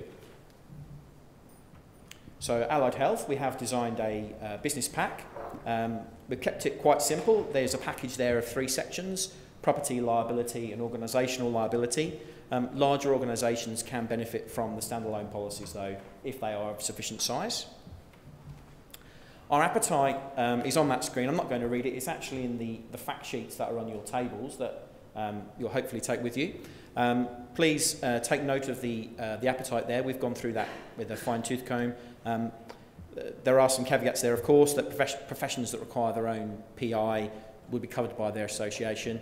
That is pretty standard in the industry, but you'll find a comprehensive list there that we hope you have some clients that you can refer to us. Property owners, again, there is a business pack which we've put together. Also standalone policies for those of a certain size. The key part there, of course, is what your risk appetite is the next question. We're not looking to build a portfolio of warehousing and manufacturing risks. You can see from that list that most of those occupations are those which we already insure. There are others, though, that we will look to move into that you'll see there. Again, that information is in your pack. I think the best thing to do, though, is if you have any inquiries in that regard, come to myself or my team, Mark, Amanda, Jake, Zan, and we will answer that query about whether it's in our risk appetite straight away, and then we'll know how to progress from there. I think that's the most important thing to do when we're trying to build into something relatively new for us. Okay, so in those 2 sectors and also in everything that we do, we are very much, it's a call to action that we're looking to develop our scheme area. And we are open business for sustainable schemes. We have a new team recently incorporated under Jim Vralis, who's sitting at the front, that specifically looks after schemes both the initiation and ongoing management of those, and we're very keen to grow in that area. So if you have portfolio transfers or a new direction you wish to take your brokerage into, then please approach us and we'll look to put something together with you and have those conversations. We're certainly very keen to grow in that area, and we've got quite a lot of experience in putting them together, so we hope that we can work alongside you to take advantage of some of the opportunities that we know exist in the sectors that Ansvar operates in. Okay, so that brings us to the last slide. We will be here afterwards to discuss some of those opportunities. I should say thank you to the whole of the Ansvar team who are here, and especially to Diana and Eleanor for organising today. Of course, to our guest speakers, David, Rowan, Neil and Julie, thank you for your time. I know that many of you can stay and have a talk afterwards. And also thank you to all of you for attending. Your support to us is obviously vital to what we do, and we really appreciate it. And we hope that we can start something new from the conversations we've had today as well. You will all be sent a short survey after today. It would be great if you could fill it out and give us your feedback. That allows us to shape the ones that we want to do in the future. And if you feel that any of your colleagues that couldn't make it here today would benefit from the messages that you've heard, please speak to me or my team afterwards, and we'll work out a way to have a shortened version of today to go and see them and take that message out to them. I think the more people that can hear it, the better, and I feel that some of your colleagues would benefit from that. That's it from me. Please stay for some lunch. Thank you and goodbye.